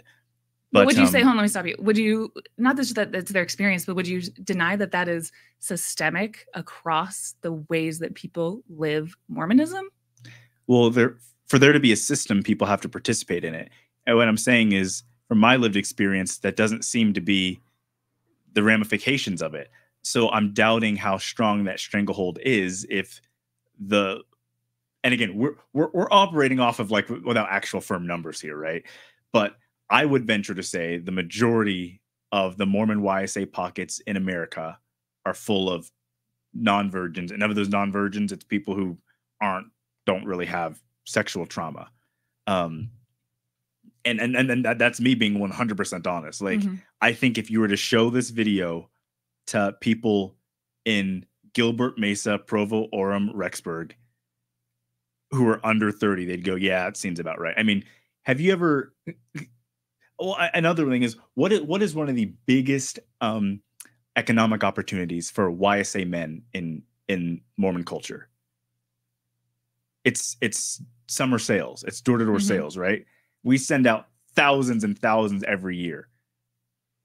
The summer sales culture is not sexually repressed whatsoever. It is, so much of it is make a lot of money, get a nice car, go to the gym, get hot, and get hot chicks. Like, that is literally, these guys are like, want to be Jordan Belfort types. Like, obviously they want to stay members of the church, but they're trying to go wild. I've just seen so much of that. That's why when I hear the conversations around like the Mormon sexual repression, I'm always like, did you live in a different Provo than me? Because I really don't. I don't know. I don't want to beat a dead horse. Yeah. Let me side tangent to one thing, because the church is so conservative, and from the top down, I'm saying I would venture to guess that the church leaders themselves would be like a pro abstinence education in schools, right? So we know though that like abstinence only education actually leads to more pregnancies and leads to more STDs, and people not knowing how, when they are going to be sexually active, how to, ask for consent. And so those things. And so if the topic at hand here is what I would say is like the best tools to live the healthiest life that cause the least amount of harm, do Mormons either living the tenets of the church, do they live that life? And then ones who would, what I would feel like what you're saying is people who are able to live these other types of not so sexually oppressed lives and are not following the rules of Mormonism as much. I still don't think either of those lead to the happiest, healthiest sexual development, because neither is giving people the information. I agree. Right. And so 100% agree. So, yeah. So the aspect that I'm most worried about, if we're circling back to ideas about, the Mormonism and Joseph Smith having these new, more expansive, helpful ideas. I'm like, well, in 2024, if how it is actually manifesting today, it still does not curb, and it doesn't actually it's not forwarding the things, regardless, that we can tell from science and psychological best practices. And that's where my issue is. And so my last point is just that even if there are Mormons who are out having sex and so forth, I'm still worried that they were not taught ideas about consent because they're still so informed by the patriarchy. I can't tell you how many friends when I was Mormon who told me that they were sexually assaulted while they were Mormon. And I didn't believe them at first, because I'm like, no, like Mormon guys wouldn't do that. Like, no, and and not believing women because of, I still think that even if there is that kind of sex going on, I can't believe that it's doing anything to actually forward like less harm by people, because the ways that they're interacting are not informed by best practices. So no, I agree with everything you said. So here's my thought on that though, is what you're saying is the ramifications as played out by the harmful parts of a purity culture can create people who are sexually unintelligent and even harmful, where then you have people that grew up repressed and then their minds are warped. And so now when they want to go wild, they end up becoming more on the RAPIST side. All right. Mm-hmm. There's things like that happen. However, that problem, as evil as it is heavy in every college with a large frat community has that massive problem, right? Most of the problems you're describing are problems that are part of North American culture. I mean, how many men in America are addicted to pornography, like addicted to it, right? I mean, it is creating a mental pandemic in the country. So if those problems that we're talking about that come runway of institutional teachings by people of the elder generation, and that same elder generation is still running the other institution in this country, religious and non-religious, and they're having the same problems. To me, the answer isn't to say, well, that means Mormonism is bad. It's, again, the people running those institutions and that elderly generation whose mindset is still in the 40s and 50s does not translate to 2024. And so the ramifications of that are harmful for people. But if I can't find that solely in Mormonism, to me, that says that can't be a Mormon problem. And the real solution isn't necessarily to say, okay, well, this will stop if the LDS church is destroyed. Because let me tell you, at Florida State, I guarantee you there are a lot of RAPISTS out there. Okay. At UC Berkeley, I guarantee you there are a lot of RAPISTS out there. So, and there's sexual inefficacy and there's sexual addictions all throughout the country that don't stem from Mormonism at all, but are the same things we say played out in Utah and Idaho and Arizona. So if that's the case, then stopping the institution won't stop that. You know, stopping getting, if the LDS church disappeared tomorrow, that class, that class of being, that class of person who is either addicted to porn, or, you know, sexually harming people, they're not going to disappear. So I would then have to say, what is the problem then? You know, and all the things we're naming that are harmful about the institution are, again, those things that are harmful about Western American culture. And it's because of that elder generation that is still running everything. The same problems we have about misogyny in the church. I guarantee, you know, what was it last Sunday, the movement there was to skip church. Mm-hmm. I'm gonna take a wild guess and say none of those women are voting for Donald Trump. I'm just gonna take a wild guess and assume the vast majority aren't. And you know what? So if they're writing columns, they're saying, you know, LDS Church has built-in misogyny. Okay, if the church disappeared tomorrow, if every chapel and temple was gone, and Temple Square was a giant park tomorrow, Donald Trump would still be the Republican nominee, and his kind of thinking about women would still be prevalent in the country. Porn would still be an addiction. RAPISTS would still be running around. We would still have movies that glorify sexual violence, sexual assault. That would all still exist. So, but I know I see what you're saying, but I'm saying I don't think the solution is burn down the institution. I think the solution is burn down all the institutions, rethink the entire world we're born into, completely rebel against the order and the way our minds are molded from children to now. It's in public education, it's in government, it's in film, it's in music, it's in everything that makes money for the top 10%. It's 100% there. Getting rid of Mormonism isn't going to stop that, you know. So yeah, I do agree that the institution, can create some of those problems, and that is harmful and that is wrong, and those people have had a lot of joy taken out of their lives. But at the same time, that is a problem of that is not a problem inherent to Mormonism specifically. That's a problem that comes from the elder generation and the institutions that run a country. And I mean, I've heard Elder Holland say sexual sins next to murder. I think that's a misinterpretation of the Book of Mormon. I don't believe it's saying sexual sins next to murder. He's describing the rampant horrific lifestyle that you know, he's purchasing prostitutes and he's lying and he's stealing from people. He's just becoming a terrible person, and he's destroying the actual belief in God of other people. He's destroying their divine connection.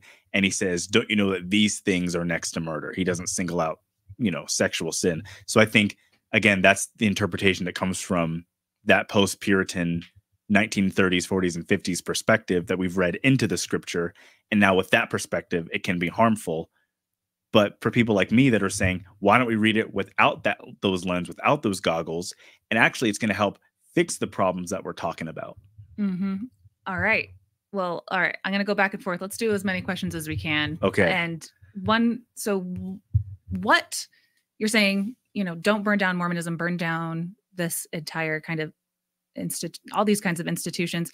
So to somebody who's listening, who let's say is LDS, and they have been taught these ideas about sexual sin being next to murder, and they do take the prophets at their word, that, you know, homosexuality is not okay. You can name a teaching from the prophets and leaders of the last 30 years, and that is how they view their life, and they're on that more orthodox view of Mormonism, who hold the prophets in this high esteem and sustaining them. What would you say to them, though? Because it sounds like you're downgrading the authority that 99% of so many LDS people have, and they don't feel like they can have that type of, you know, wishful thinking about not this orthodox view. So what would you say to people who do have that view within the LDS Church? I would say, so I would say first, the things we hear consistently in church, like, okay, one phrase is, the church is true. Okay. What does that actually mean, that the church is true? What is it? Does it mean that, it's the, you know, or it's the only true and living church on the face of the earth? What does that actually mean? You know, when Jesus organized his church, it wasn't a 501c3 tax deductible organization, right? Church in Greek means ecclesia, which means awakened ones or called out ones. And with that perspective of what the scriptures are communicating, you then have to think, okay, well, no, I don't have to take everything the prophets and apostles say as, and no one should. The only reason people do take their religious leaders' words as 100% truth is because we're molded in our society to trust the leader. We're molded with follow the leader consciousness, which we should not have.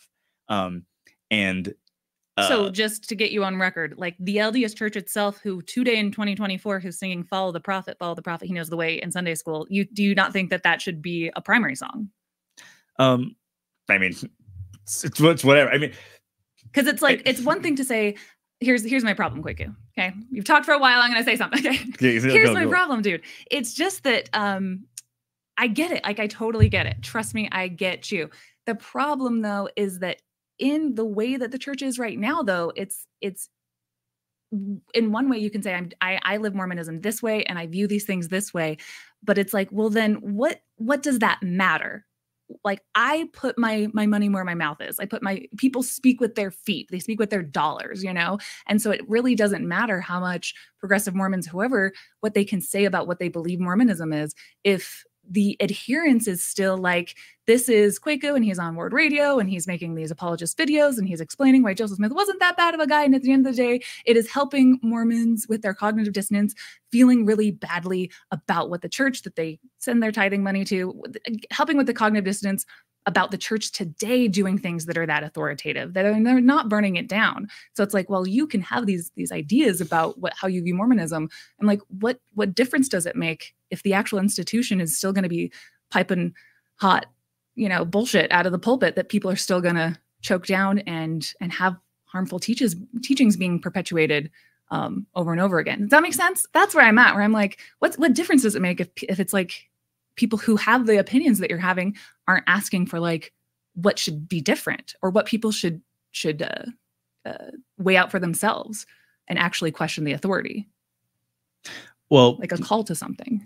Okay, I know there's a lot of people that are going to ask me to fight everything you just said in the way, but I'm not going to. I'm just going to say let's say what you just said is accurate and true. Okay, you can't take something down without replacing it with something else, or else you just have mass destruction. So when we did that dialogue with RFM, one of the most standout points of it was, oh, I know you're going with this. When he was asked, do you feel any sort of responsibility to collect and help the people whose faith you played a role in destroying? And he says no. And Cardin stands up and says, you just quoted Cain.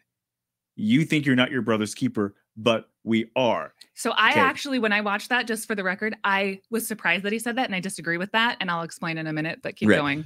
Well, you know, whether we like it or not, when a philosophy is on Earth, it's on Earth. We know it. I'll tell you, Mustache Man in the 1940s was really, really bad. But unfortunately, his philosophy is still here. When an idea gets into the world, it doesn't go away. It's there, and it's there to stay. So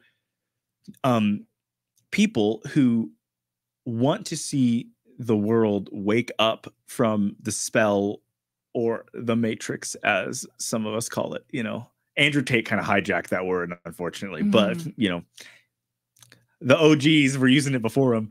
The people who legitimately want to see people liberated from the mind molds of manipulation that we're all born into, those people don't just want to put all their eggs in the basket of, hey, this institution's bad, but we want to examine what it's relying upon that makes people enjoy it. And the things that the LDS Church is relying upon is the restored gospel. So, you know, there's a place for people like you who say, well, okay, well, institution promotes XYZ, which I think are bad. So anyone who doesn't believe in XYZ should leave the institution and should, you know, leave that whole world behind. But that's not how society works. I mean, literally, the proof is in the pudding with the alt-right. You can kill Mustache Man and you can destroy his leaders. The philosophy stays. But unless you let you let a philosophy turn into something good and vibrant, it doesn't go away. And so what you consider to be harmful will not disappear. Like, you don't think tomorrow, if the LDS Church disappears, the Apostolic United Brethren wouldn't gain a ton of numbers and be the terrifying thing behind the villain? Like, the actual villain you thought was there, it's like, oh, the LDS Church is gone, and here comes the AUB, and you'd be like, oh my goodness, oh my gosh, they make Dallin H. Oaks look like Billy on the Street. So again, philosophy doesn't go away, you know? And so what difference does it make is we have to fight for ideas. Ideas are the most important thing. Institutions come and go, but ideas are the things that like shape our mind. The same stuff that you hate in politics, that whole thing, like you do not like the ideas espoused by Ron DeSantis. I'm just going to assume that, right? Correct. Okay. But just because... Gracie, would you mind getting me some water at the kitchen? I would love you for everything so much. But like, if Ron DeSantis disappears tomorrow, that whole philosophy is still there. But why do people like it? Well, the good aspects of it, because they say, I want to protect my family. I want to make sure that I have enough money to live my life peacefully. That's what I find in conservatism, and that's what I believe in. And so you have to honor that and say, okay, I see the beautiful part of that worldview. And upon that worldview, we have various institutions. And of the institutions, many have made mistakes. But do you see what happens? If you knock down the buildings, the foundation is still there. But the foundation has to be wrestled with. And so the way to wrestle with that foundation is, you know, to dive into it, to look at it with new eyes, to come up with different ideas. Mormonism is only 200 years old. It's a baby in compared with the philosophies that have shaped our entire world, especially, you know, in contrast with the East. So there's so much time. So you say, what difference does it make? But I think it makes the whole difference. I think this battleground for ideas and trying to come up with these real reasons that can shape us all, I think that's the most important thing. You know, Russell Nelson won't be alive in 3 years. Dallin H. Oaks won't be alive in 10. Henry B. Eyring won't be alive in 10. Jeffrey R. Holland probably won't be alive in 10. But Mormonism will still exist, and it may look different in 30 years than it does now, which looked different than it did 30 years ago. But the future of it depends on the people that are willing to bring in these new ideas and are willing to you know, to shake things up and to make us look at scriptures from different perspectives and new eyes and question just manualized history. So I think it makes a huge difference, but it doesn't give you the immediate, you know, like, it doesn't give you the immediate gratification, you know, from your perspective. But in the long run, like if you like care, I can tell you care about people. You really care about people, and you are aware and you have empathy for people's, you know, emotional struggles and their mental struggles that have come from them being a part of the LDS church, right? That's what your whole channel is based on, you know, like it's pretty clear. Yeah. But those struggles that come from those struggles will always be attached to the idea and the implications of the restored gospel and Mormonism. And so my mind is, I want to go and fight at the idea level, because when you and I are both dead, Mormonism will still be here. But what's the impact it's going to have in the world? Is it going to be, from your perspective, a net good in 100 years? And if it is, don't you want it on earth? Or is it going to be, you know, so I think it matters a ton. I think it matters almost more than the institutional squabbles, because, you know, people die. Nelson won't be here soon. These people that were, you know, angry about, they're going to be gone, but the ideas will still be here. So, and that's actually where Jacob Hansen and I kind of agree, where we believe the ideas are really the battleground. Because I mean, look at our country. Institutions are going to do what institutions are going to do. Billionaires are going to do what billionaires are going to do. Like, that's just kind of how it is. And it's not going anywhere. You know, I mean, think $160 billion, church isn't going anywhere. It's here, right? So if you really do care about making people's hearts, minds, and spirits better in the Mormon space, then I think we got to go with the ideas. With the ideas. Okay. So many things to say. A lot of people in the comment section were like not understanding what you were saying and where you're going with this. But if we want to just go back to what you said at the beginning, I understand that argument very well. Again, I used to be a very conservative person who would make that argument about how, you know, you get rid of X religious institution, or the world moves slowly more secular and leftist. What are you leaving or what are you replacing it with? And I have my opinions on that, but I look in terms of things. There's a great, do you know Thinker on Thoughts, Jonathan Streeter? Yeah. Yeah, I think of a lot of the podcasts that he's given, and one of his analogies is about Thomas Edison, and he went through like something like 5,000 different filaments to see what would spark and turn the light bulb on with Thomas Edison. And to me, Mormonism is an idea that came about.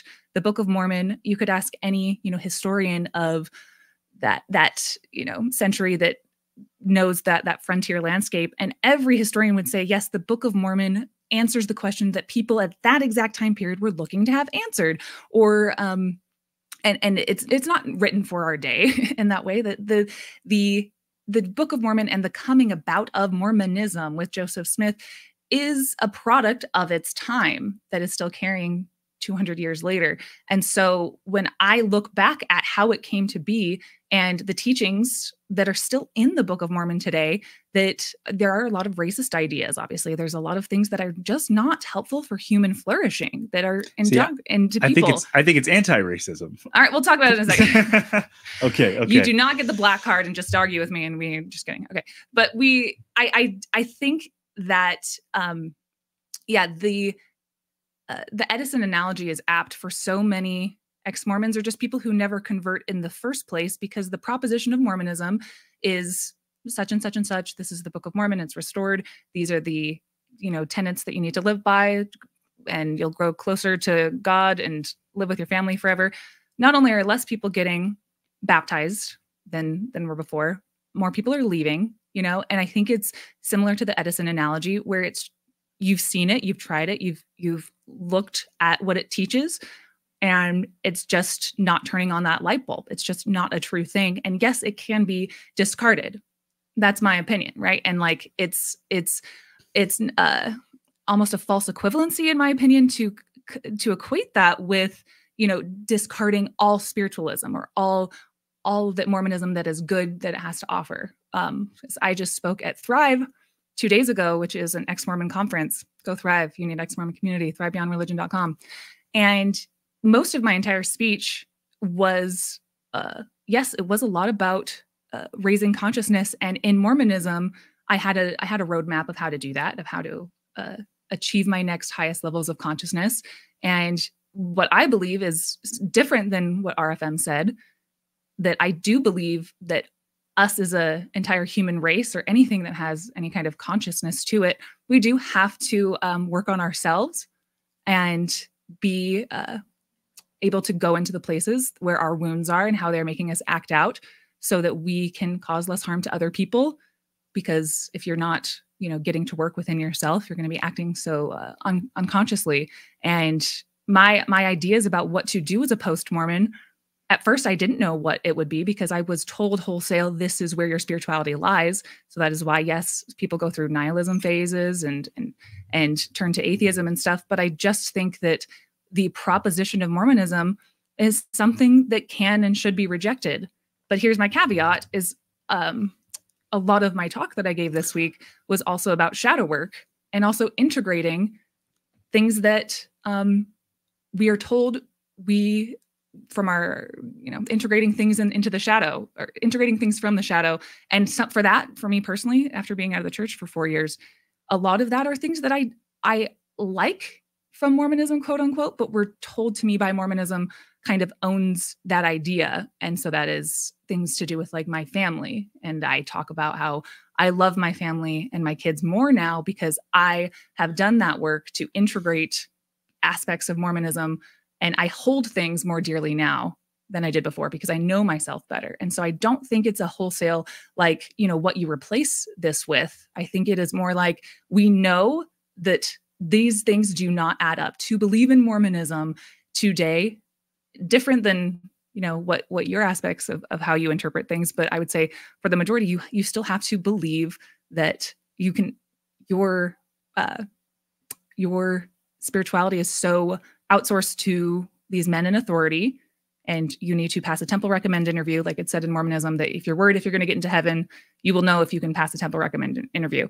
I just think that it is enough things have added up for people to say this does not light anymore. And then, just like Thomas Edison, you throw out that filament and you try something new and you try something new. And as you go through those different progressions, you're going to mess up, because that is life.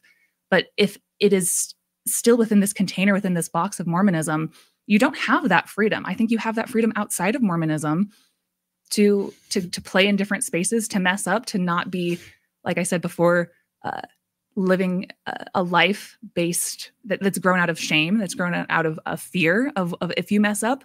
But as you go along that, and then you integrate the things that you like as you go along. That's what I think every person who leaves the church should at least think about. And that's what helps kind of raise our consciousness as a humanity. I don't think that the LDS church, because it is an authoritarian, dogmatic structure overall in the ways that people are raised within it, I don't think that raises people's consciousness. I think that pushes us backwards. Well, so I hear what you're saying. I think that damn it, whatever this position is, that camera didn't work. This one, whatever it is. Why it keeps turning off? All right. So, first I'd say that, again, I think you are uniting. I'm not sure if just in your mind you're doing this, or for sake of your viewers, Mormonism with the LDS church.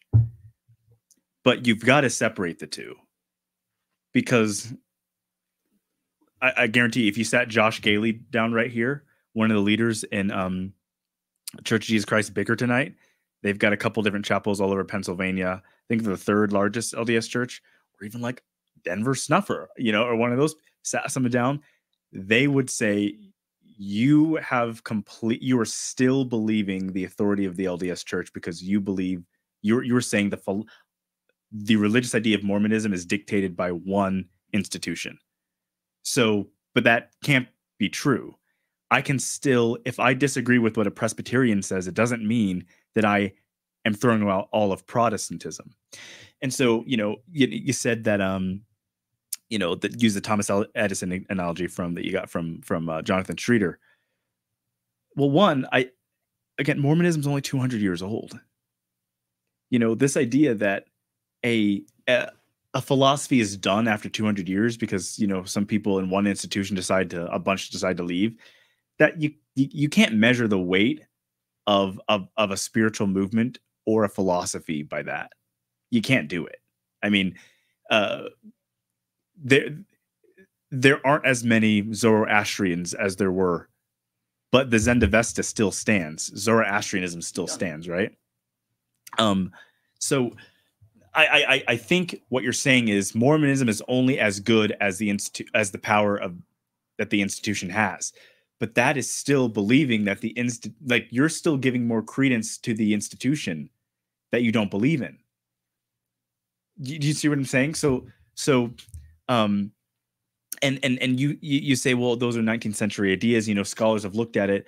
That's still authority consciousness you're following. You're still saying, well, the PhDs and the smart people have said this thing, so I must believe them. You're still falling into the same authority consciousness that you found harmful in the LDS Church. Let me respond real quick. So I think that's fair. I think that, you know, I'm speaking to, again, people who were raised in the Church of Jesus Christ of Latter-day Saints who usually have left it. We're talking about, well, I'm friends with a lot of Mormon historians, and I love Ben Park and his story of retelling Mormonism start to finish in American Zion is really thorough and interesting. But, you know, when people think of Mormonism and what it is what Benjamin Park talks about. It's this story of Joseph Smith from this to this to this. And it is, again, this proposition of authority. So I'm not saying that. I'm saying this is what it was taught to me, and this is what its proposition to the world is a proposition of authority. And so, no, I'm not saying like I'm still holding on. I don't know. It sounds like you're kind of saying that I'm saying that I hold on to their authority stronger than they do. No, I'm saying that you're saying that Mormonism is defined by the LDS Church's claim of authority over it. But I'm saying if you can't separate Mormonism from the LDS Church, then you have kind of tricked yourself into still falling into the same consciousness as you were before of the thing you don't like. Because again, ideas are bulletproof. Ideas don't go away. But if you're saying the idea of Mormonism does not work because of the way I've been taught it by the LDS Church, you're not letting the religion, or you're not letting the philosophy breathe. You're still acknowledging, you're still letting the church have authority over the ideas. But as someone who's ex-Mormon, theoretically, you should be able to not only separate yourself from the LDS Church, you should be able to separate Mormonism from the LDS Church. You should be able to, like, you know. Okay, yeah, it's kind of going back to the discussion we had earlier about Joseph Smith saying that he came to restore the gospel and not the kingdom. Is that kind of where you're going? Yes, and this is where I get in trouble in Word Radio. Okay, this is where I get in trouble, but whatever. So, here, wait, let's pause on that because that's interesting. That is a lot of people who have a more conservative, mainstream Orthodox view. Where I think that's honestly an interesting thing to add, that we shouldn't sidestep that you get in trouble for those things, because what you're saying right now is, yeah, one way to look at Mormonism that probably isn't very Orthodox and very common. And I would say, I think does like a disingenuous feeling towards the being your brother's keeper, of honestly engaging with what people, as they experience the orthodoxy, as they're raised in it, what that authority has actually played out in their life to detrimental ways. Yeah, follow me? Yeah, like, yeah. I think to be the most Christ conscious in the most expansive way outside of Mormonism at all, or Mormonism can be like a window into those higher states of consciousness. I think that the best way to do that is to, yes, like be your brother's keeper and to mourn with those that mourn, which so often I feel like that is the opposite of what Word Radio does. And so many Mormon podcasters, it is distancing themselves from the pain that is actually caused by these doctrines and things that just don't work for people as they go through their life as a Mormon, and mocking them in that pain, saying that's a you problem instead of an institution problem. And that's, I think, I mean, there's no doubt that not everyone's path is the same. Some people legitimately do not connect with the Mormon philosophy at all, or anything of its implications. Some people, it's just not your path. We're not all going to have the same path. I mean, that's absolutely clear. You know what Jesus says in the New Testament? He says, if a man says, look here, look there is the kingdom of God, believe him not, for the kingdom of heaven is within, right? One of the most important verses in the Bible, Jesus says, the kingdom of heaven is within. Joseph Smith says, the church and the kingdom of God are separate things. The Book of Mormon ends with there being no church, but nothing more than one person trying to connect to the kingdom of heaven.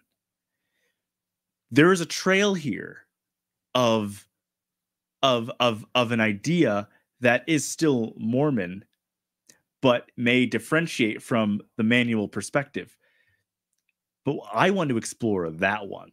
There's enough people. We have 9,000 Come Follow Me podcasts, right? There's enough people giving the manual version. I'm saying, though, like me, I want to explore that side of it. Because if that side is ultimately what I believe Joseph Smith was trying to convey to the world, then it's definitely worth exploring, and it's definitely going to last. If people, I'm not here to say people didn't have their experiences. I'm not here to say, who's the creepy Colorado former state president, McConkey's grandson, who is a kid diddler and stuff like that. I'm not here to say I'm not here to say that doesn't happen. No, that's evil. It's wrong.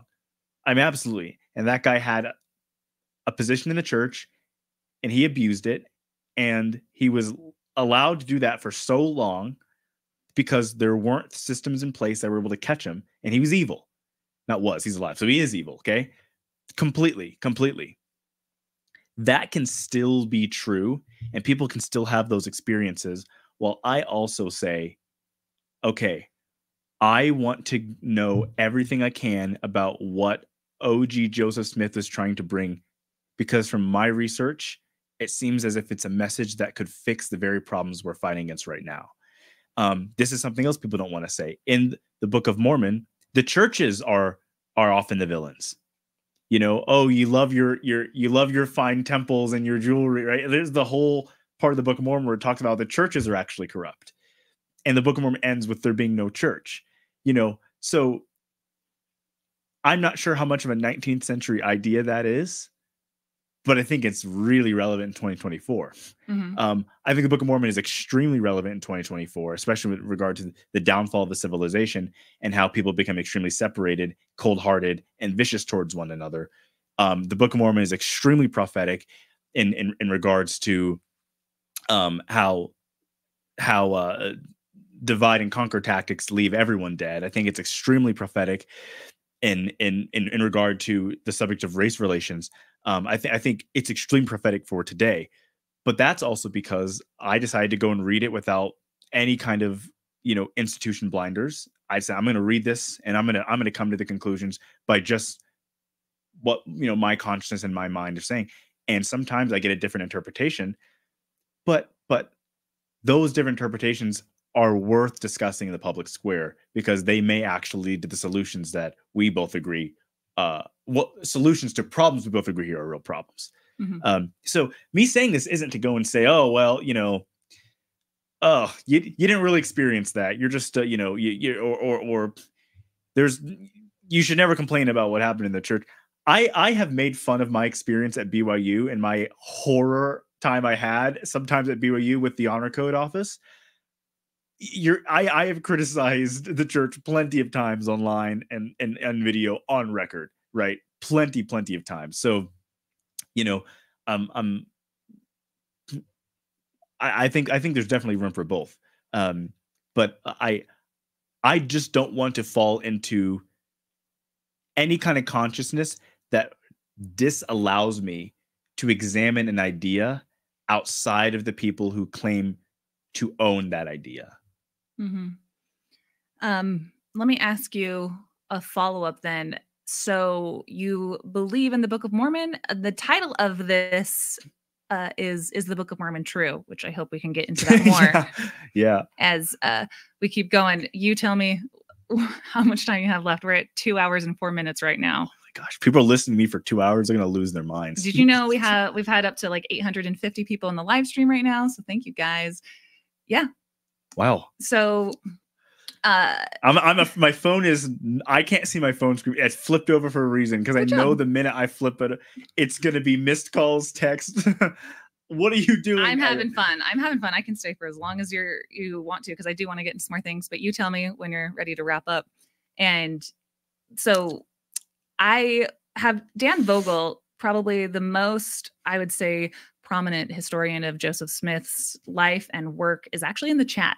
And great. So as you have been talking, I have been highlighting a couple things that Dan Vogel has to say. And if you don't know who that is, please go check out his YouTube channel and his work. I really like a lot of the things that he discusses and has investigated. And he does bring up a good point that I wanted to ask. So if we, eventually those lights are going to be going off. The Book of Mormon being true through whatever revelatory process we can get into, that you believe that it did come about by, let's just baseline say, the power and spirit of God, the revelation of some kind. So Dan says Joseph Smith set up the institution by the same inspiration by which he translated the Book of Mormon. I feel like what he's trying to get at there is a lot of what I have is I take people at their word when they say that they speak on behalf of God and they're restoring something. And this is the way to know their maker. It's through reading this book and through this institution that's the same power. That if you believe the Book of Mormon is true, but it's like, do you also have to believe the institution in which Joseph Smith set up through that same revelatory process? Your thoughts? I'm trying to... I already know I'm going to get clipped in memes. I may as well say whatever. Do you know who Patrice O'Neill, the comedian, is? Yes. Okay. There is this clip I saw of him on TikTok, and he uses the most vulgar explanation for exactly what you're talking about. And he says, "Look, if you see a guy, I'll filter it to make it sound less ridiculous.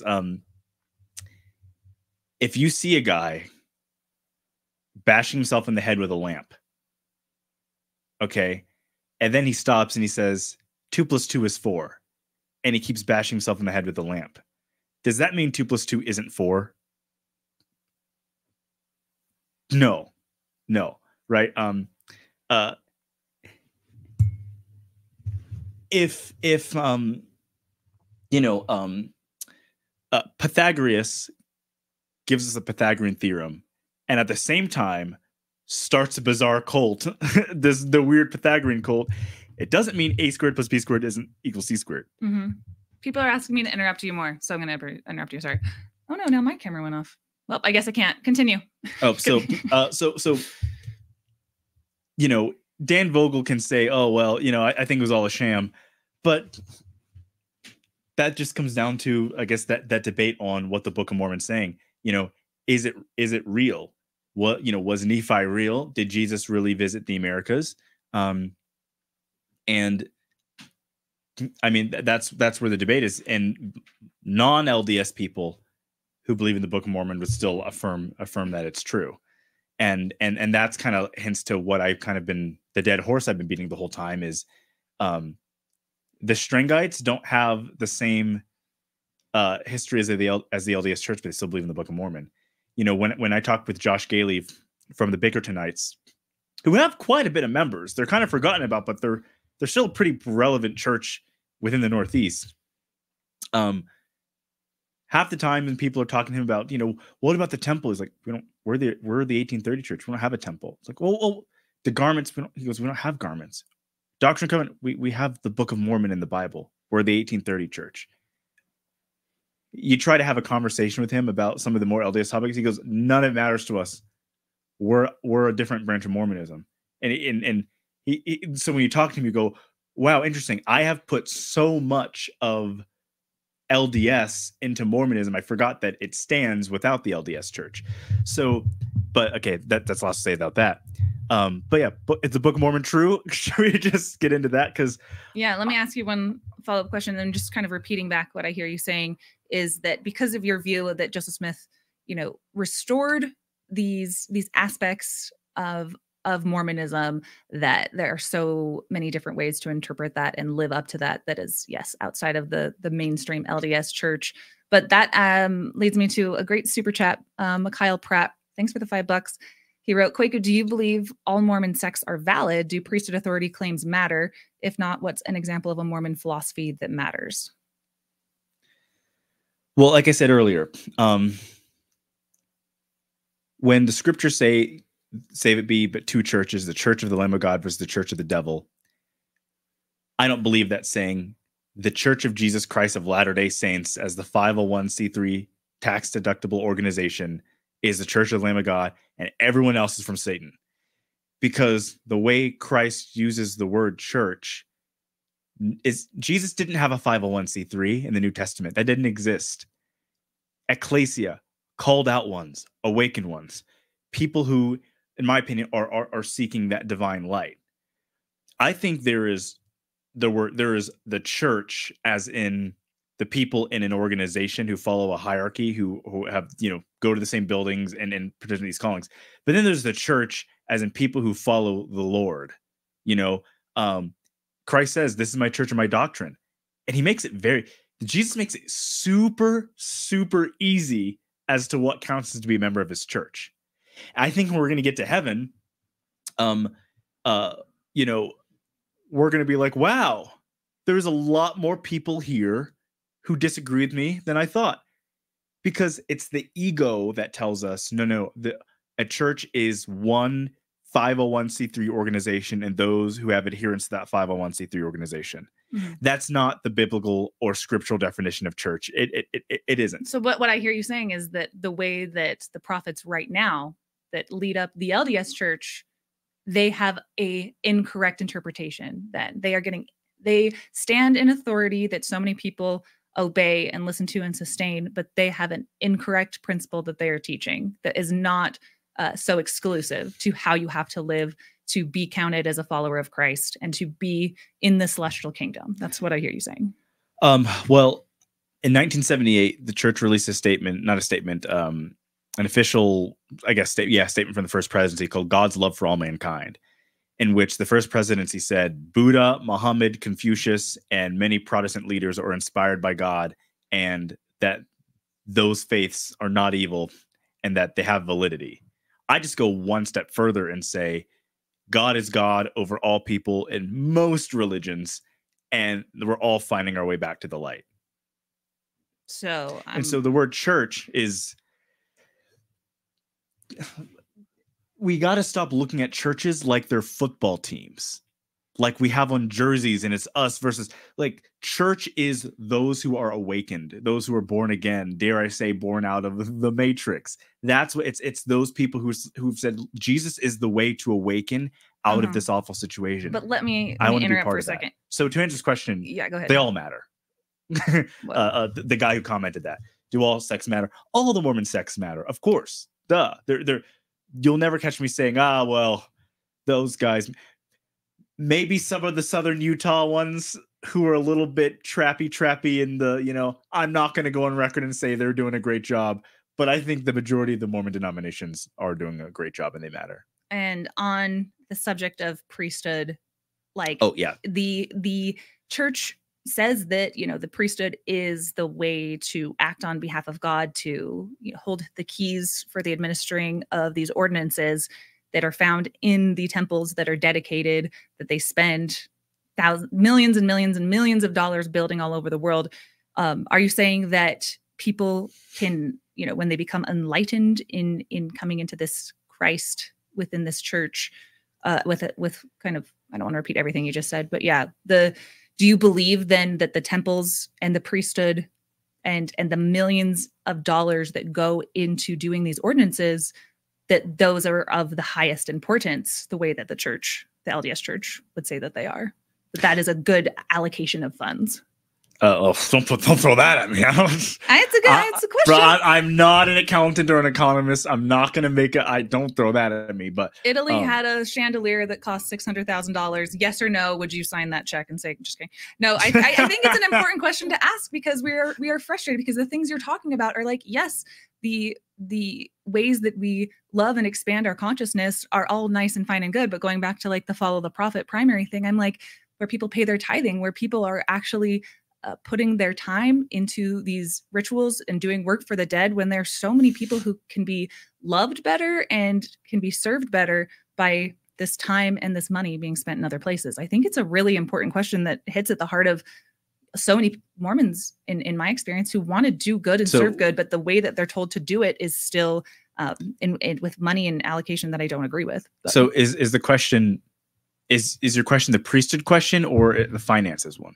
But just overall, let's say, is the allocation of funds for millions and millions of dollars to not only in the rainy day fund or whatever they want to call it for Christ's coming. The church is obviously, with the widows might report, has over $100 billion that the church has, and then the majority of the places that they spend it are in temples. And I would say, what you just said would oppose the spending of the church putting a lot of its money into temples, when sounds like you're saying all different types of Mormon sects, they have this, they have rights to authority and priesthood just the same. So is that a good allocation of funds if it's so universal? It's kind of okay, I see your question. Well, yeah. Okay, so you have to U-turn a little bit, because when we describe priesthood, priesthood power, priesthood ordinances, the first question is,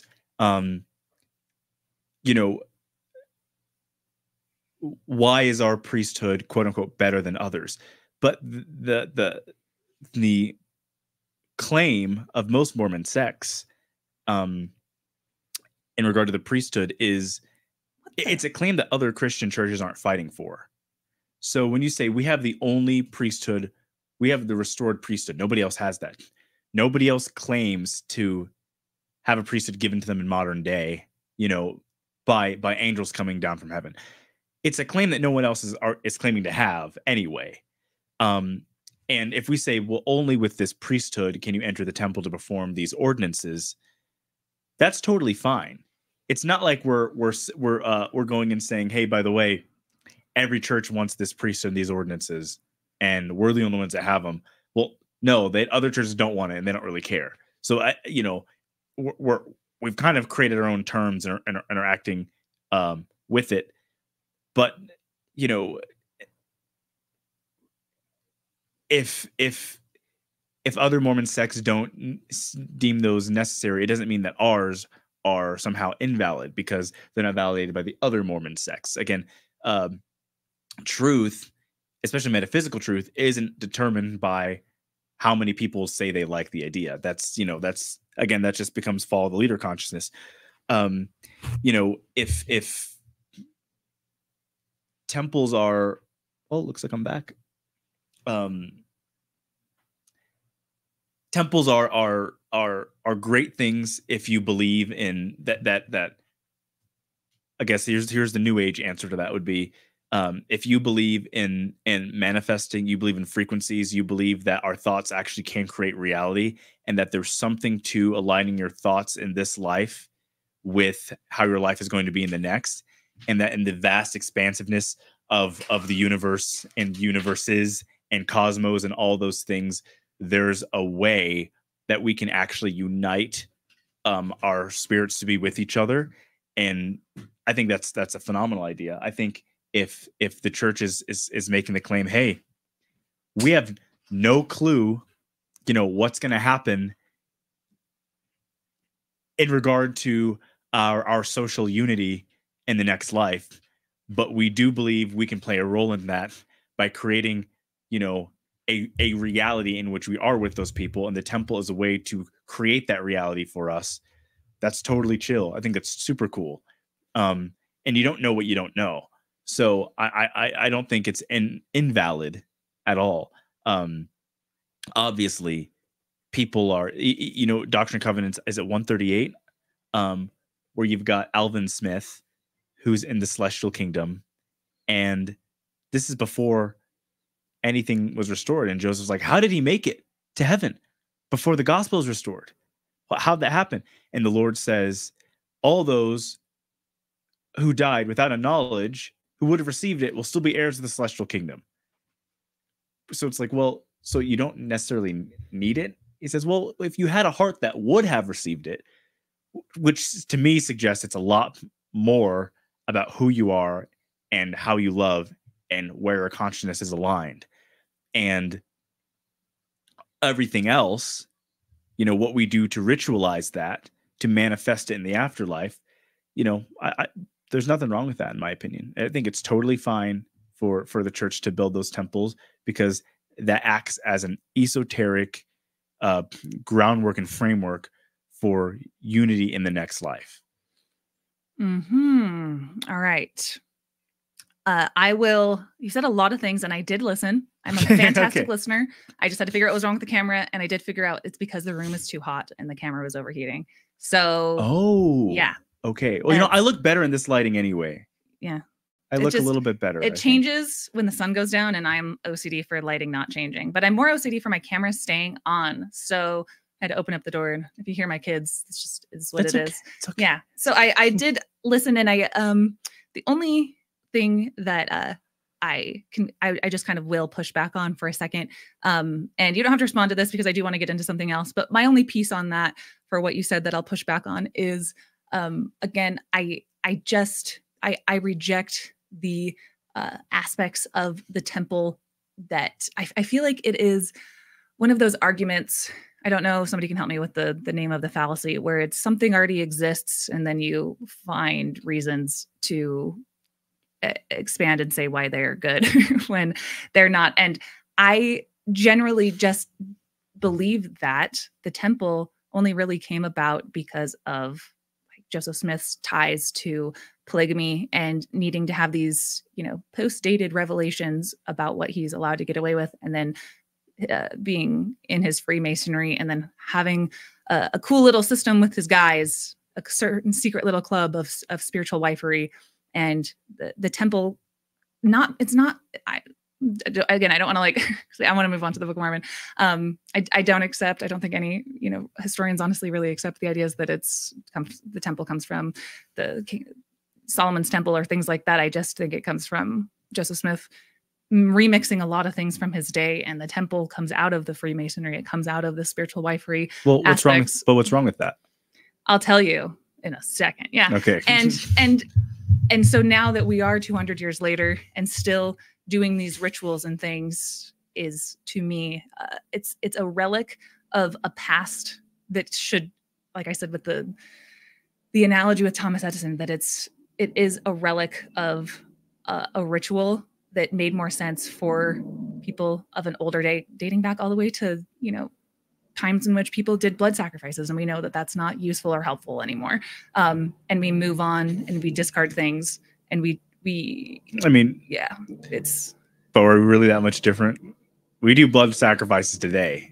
It's just called, the sacrifices are for, you know, countries, and we do it by making our blood sacrifices people in uniform who die in other countries. Same world. It's we haven't changed that much. With all the technological progression, we're still the same people. There's a reason why I can FaceTime somebody in Australia right now, and we all have the ability to do that, but we still need signs in the bathroom that say wash your hands, please. So we haven't really changed that much. We're still kind of the same primal people we always have been. But again, if you're looking at the restored gospel from this perspective of the temples, we need to find the temple ceremony written in ancient Jewish literature, in Babylonian papyri, and it needs to be the exact same thing to prove this is legitimate. That wouldn't prove it's legitimate at all. Even if you found tomorrow a stone, Solomon's temple ritual, here's what you got to do, and we go, wow, this is exactly like what we do today, it wouldn't make it legitimate. That just makes it more ancient. What makes the temple ceremony legitimate is found in here. If you truly believe that your reality is going to be shaped by these ordinances, and that believing that these ordinances are so will unite my spirit with my loved one in the vast expansiveness of forever one day, that is what makes it legitimate. Legitimacy of ordinances is not found in how far back you can prove it on papyri. That just means you found it a long time ago. What I'm suggesting and saying is that the legitimacy of what what it's claiming to actually, how it's claiming to benefit you, I'm saying that is legitimate. And that's a completely spiritual thing. 100%. You can't prove it, but I don't want it to be proved. That reminds me of, this is all kind of going around in circles about, again, like definitions of true and utility versus, what's the word?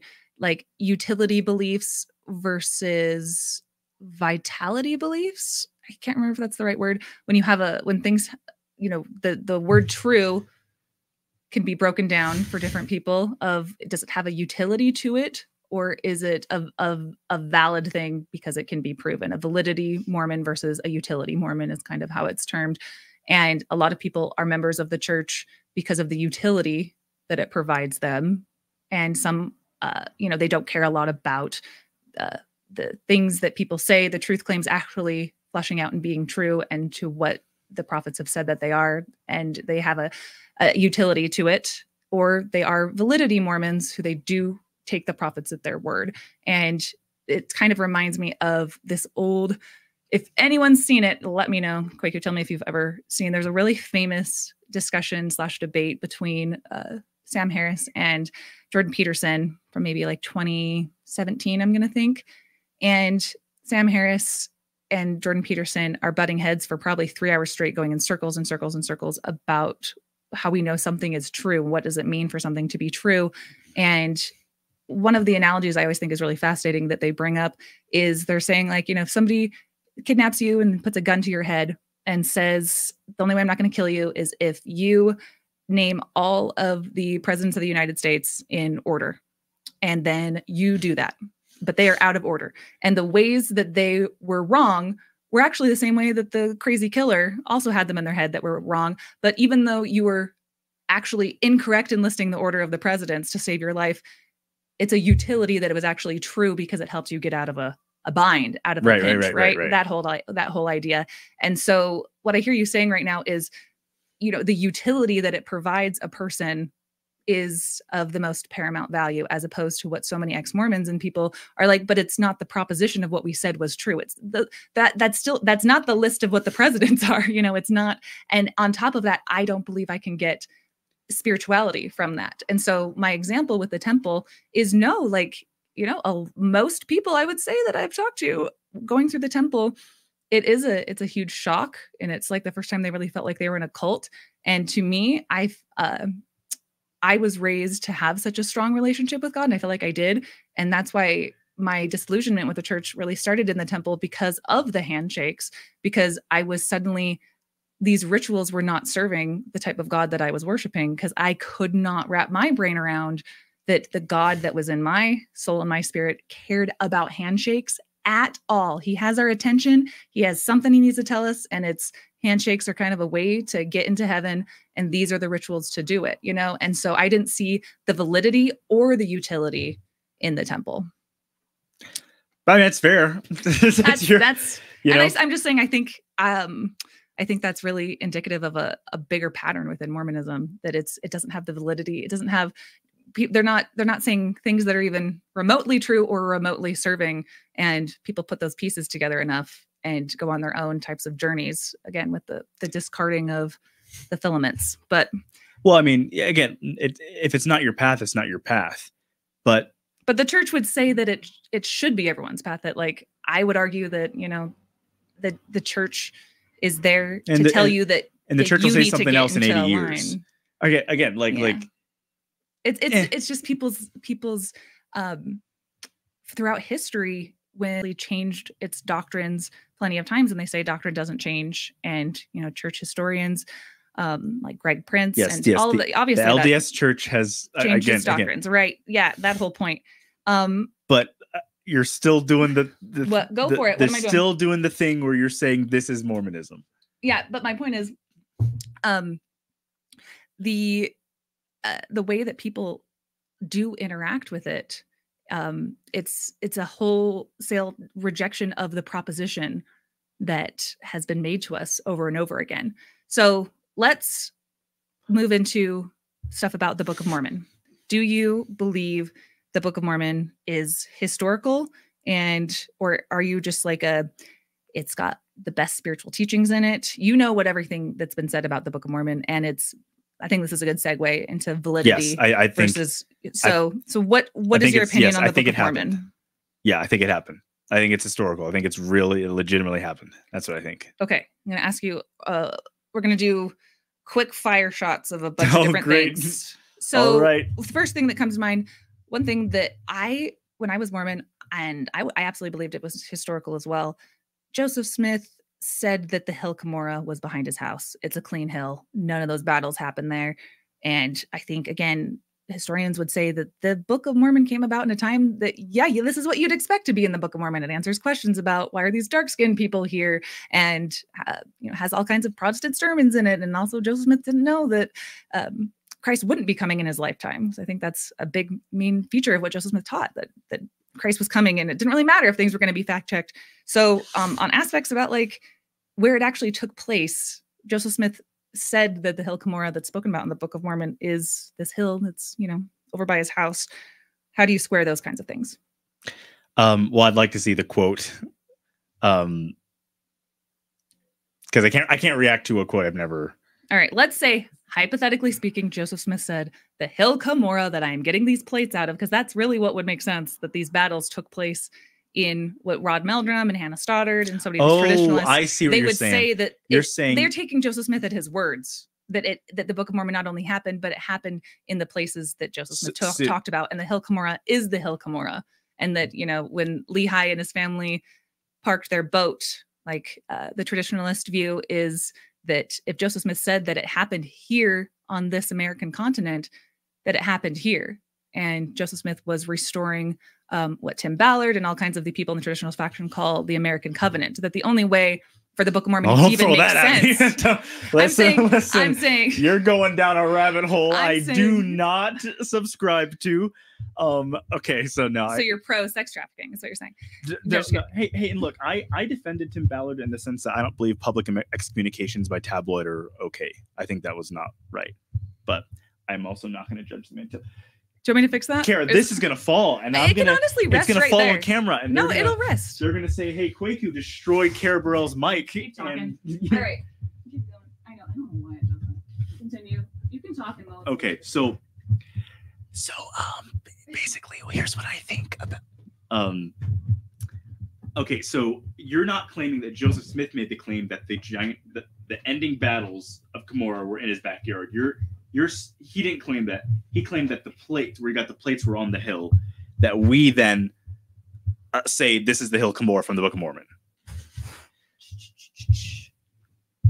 Because I'm not going to go and say I think the hill Cumorah was in his backyard, the hill Cumorah of the Book of Mormon.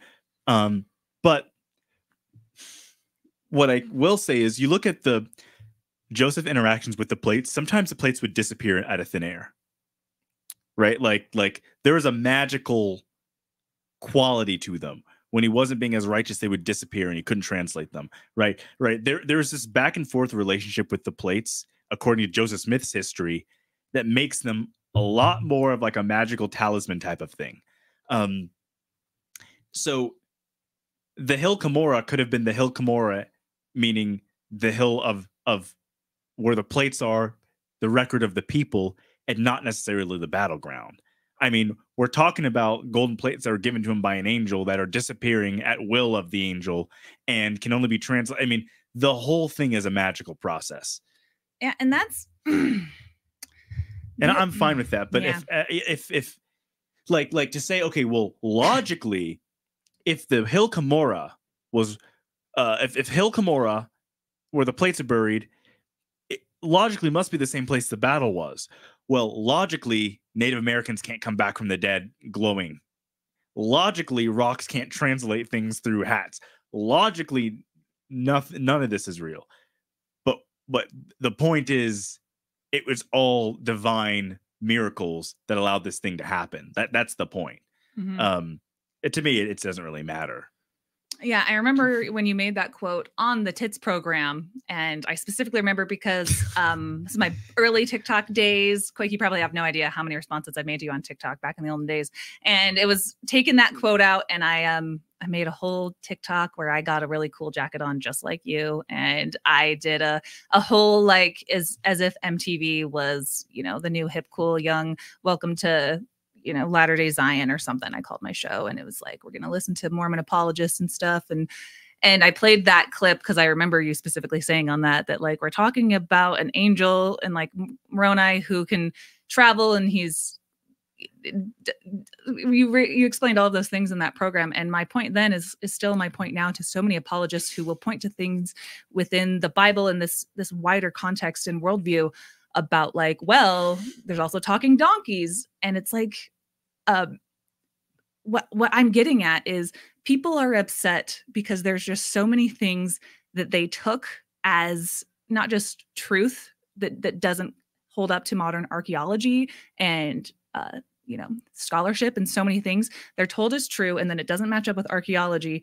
And then their faith crisis is really not taken seriously because now the entire paradigm is what's being called into question. And so, no, it's not just like, okay, well, if you believe that God can talk to donkeys and God has all these different ways of revealing his truth, just to me, it's like, well, just go along with another one, just suspend your disbelief for all these additional things. And my argument to that is like, no, the entire paradigm is now being called into question because feels like these prophets, because of the things they've said that have been so disproven over time, do not deserve our respect. They deserve our scrutiny. And then two, like just whether it's, you know, relying back on this is just what I believe or this is my testimony, I don't think it's a healthy way to operate. I think things should be scrutinized and not just say that like the entire system has so much mythicalness to it. We can just keep no, I'm not saying you can't question it because it has magical qualities. What I'm saying though, in that specific question, does it matter if the plates, if the Hill Cumorah he got the plates from is not the same Hill Cumorah that the battle happened? No, that doesn't really matter because the Joseph Smith's own description of how the plates themselves operate are coming from a magical framework. If you were to say, well, why did Parley P. Pratt steal a man's wife? And you go, well, God flooded the world. Okay, that is not a fair answer. Mm-hmm. But I'm saying within the actual question you were asking, because I can't respond to the whole, you know, okay, so sometimes people in the ex-Mormon world do this thing where they ask a question, but it's really just you're opening a door to a million questions of here's why I don't think it's true, which is fine to do that, but I can only answer one question at a time, right? So like I can't go in and say, well, the plates, it's fine for the plates to do that, and also the prophets have never said anything wrong. Like I'm not that like you're combining all those things into one thought. Well, let me before you go on, let me respond. Dan Vogel brings up Kwaku's committing the fallacy of possible proof. If miracles are claimed, then that answers every criticism. And so it's not just me. I'm saying, well, I'm talking about the paradigm. Well, then he's wrong though. What? I'm not saying it answers every criticism. I'm saying I don't care about that criticism. Like me. Okay. All right. Well, I can't tell you what to care about, I guess. Okay, go on. I don't know what's okay. So maybe we can move on to another aspect. The Hill Cumorah is one. It feels like to me it is an evidence of 1,000 different things where Joseph Smith didn't know that he would be fact checked on something. And so I know you're pointing to the plates, for instance, and we can think of obviously the Book of Abraham. And I know the apologetics on that one. I'm just saying from my perspective, it is a systemic pattern over and over again of Joseph. Well, I will say not knowing from that my he recollection, would be fact checked. From my recollection, Joseph used the word Cumorah. What we know, glad tidings from Cumorah. I would love for someone to send me the quote where he says, the hill I went to was the Hill Cumorah of the battle in the Book of Mormon. I haven't seen that quote. If that quote exists, I'm sure someone's going to comment it right now, but I haven't seen it. All right, we'll have to see. And so if Cumorah is then being transliterated to mean, you know, the greetings of the restored gospel, which is totally fine to do, how Israel is a country and Israel is a people. If it's something like that, well, then suddenly we're misinterpreting Joseph Smith to ridicule him, you know? Are you? But I would have to see the quote. But I'm saying, so remember when we were talking like 7 hours ago about how like, I need to see the quote, and I'm like, but so much, it doesn't even matter if the quote is there or not. We can see by the entire pattern of the policies and the way that something was lived out. So like, do you not believe that Joseph Smith believed that the like Lamanites were the Native Americans and that the Book of Mormon took place? Well, America's half the world. America's massive. But no, in the places that these frontier communities were settling in, Ohio and Pennsylvania and Vermont and New York. Like Joseph Smith believed that that's where the Book of Mormon took place. Do you not believe that that's what he believed? Or because I'm saying it doesn't even need to be a quote about Hill Cumorah. I'm like, that's what he believed. He sent missionaries to go convert the Lamanites. He said he went over to like the Zelf, you remember like the thing with the bone? Yeah. He's like, these are Book of Mormon battles took place here. It doesn't really matter. I mean, like I don't know. I'm not going to go make a statement where I think the Book of Mormon took place. I have my own theory, but I'm not going to say it because I don't want to get into that world. But there is no Book of Joseph in the Book of Mormon. The scriptures Joseph Smith gave us are of ancient people, or he's channeling the Lord. His opinion on some of those things kind of may be as good as anybody else's. Why does the Book of Mormon, which purports to be an ancient text not written by Joseph Smith, why do I have to believe or why do I have to affirm a hypothesis of where he thinks it took place? Unless he's saying, thus saith the Lord told me Zarahemla was in Cedar Rapids. Like, okay, that doesn't exist. How, just because a mystic has an opinion about the information of this channel that didn't even come from him doesn't mean I now must agree with every opinion of that mystic. I don't think that at all. If he was saying this Book of Mormon everything took place between the Mississippi River and wherever, and this is what Jesus Christ told me, and this area right here is a promised land, we go, oh, well, interesting idea. We're going to have to dissect that, because that starts to make us question. But if it isn't that, and he's just saying, I believe this is where this happened, well, that's totally fine. Because again, we can separate the divine information being given to someone from that person's later perspective. Joseph Smith barely even used the Book of Mormon in his sermons, which is interesting. He rarely even quoted it. He mostly quoted the Old Testament, right? So Joseph Smith gave us the Book of Mormon, and in contrast to all of his sermons and lectures, he barely even touched it in his actual preaching. I liken it to Helen Schuckman with A Course in Miracles. She channels that whole book and doesn't even want to copyright it, doesn't want to make money from it, doesn't want anything to do with it. If Helen Schuckman has something wrong with her in her she puts an idea forward in one of her essays as a psychology professor, and it contradicts A Course in Miracles, I'm not going to go, well, the whole thing is fake. I'm going to go, okay, she was the vessel, but the vessel does not have to be 100% right as long as the product and the implications of the product are something that's really worth examining. So that's why I think in the same way we have to disconnect the LDS Church from Mormonism, we have to also disconnect Joseph Smith from the Book of Mormon, because if it is what he's claiming it to be, we have to detach him. Because if he's claiming, I didn't write this came from someone else, we can't just view it only through his eyes because he's not the author. Mm-hmm. Okay, so let's get into more of the validity of the Book of Mormon and I guess what is in it. The argument goes, obviously, that there is a lot of 19th century material in the Book of Mormon. Richard Bushman and various church historians will say that, yeah, it's obviously got a lot of things from Joseph Smith's day and his milieu that have been remixed and put into this text. Various things from the King James version of the Bible that still have things that have been mistranslated from the King James Bible that are put into the Book of Mormon. And so with the various different ways that we've been taught, I would say, you can disagree with this, of things being taught one way throughout church history about how Joseph Smith revealed or translated the Book of Mormon by running his fingers over the golden plates and then, dictating what that would be from Reformed Egyptian into English for his scribes to write down. And then obviously the more modern take of what we're understanding now about what the actual people in the room have been saying about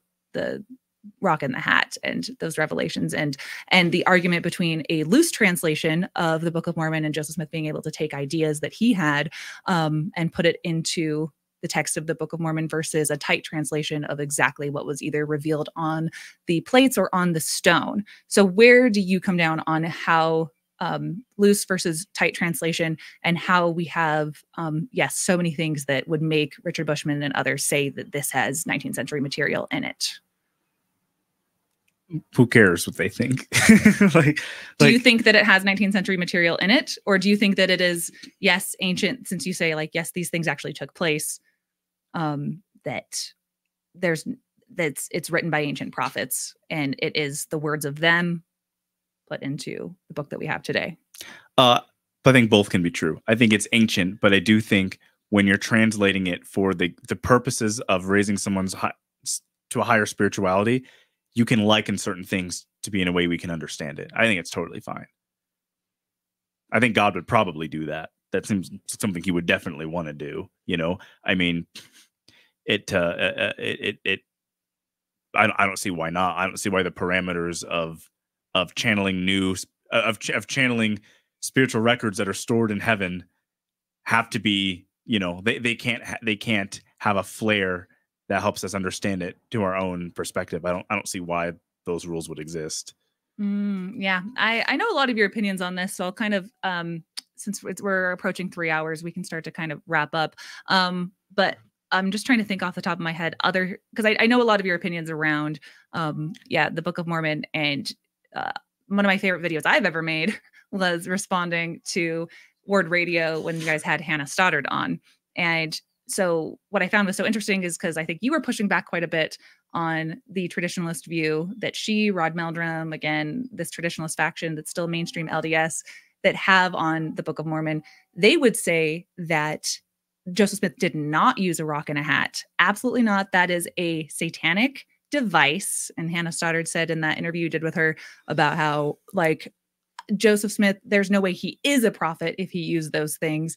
Those are, mechanisms of the occult. And I feel like you pushed back quite a bit on that. And but the interesting thing is the Word Radio comment section was like, can't wait to have Hannah Stoddard back on. And I feel like the comment section was 99% of the Word Radio viewers really rejecting anything to do with rock and a hat, which is now what is in the Gospel Topics essays and what the church tells people is the method of translation. So where do you come down on that?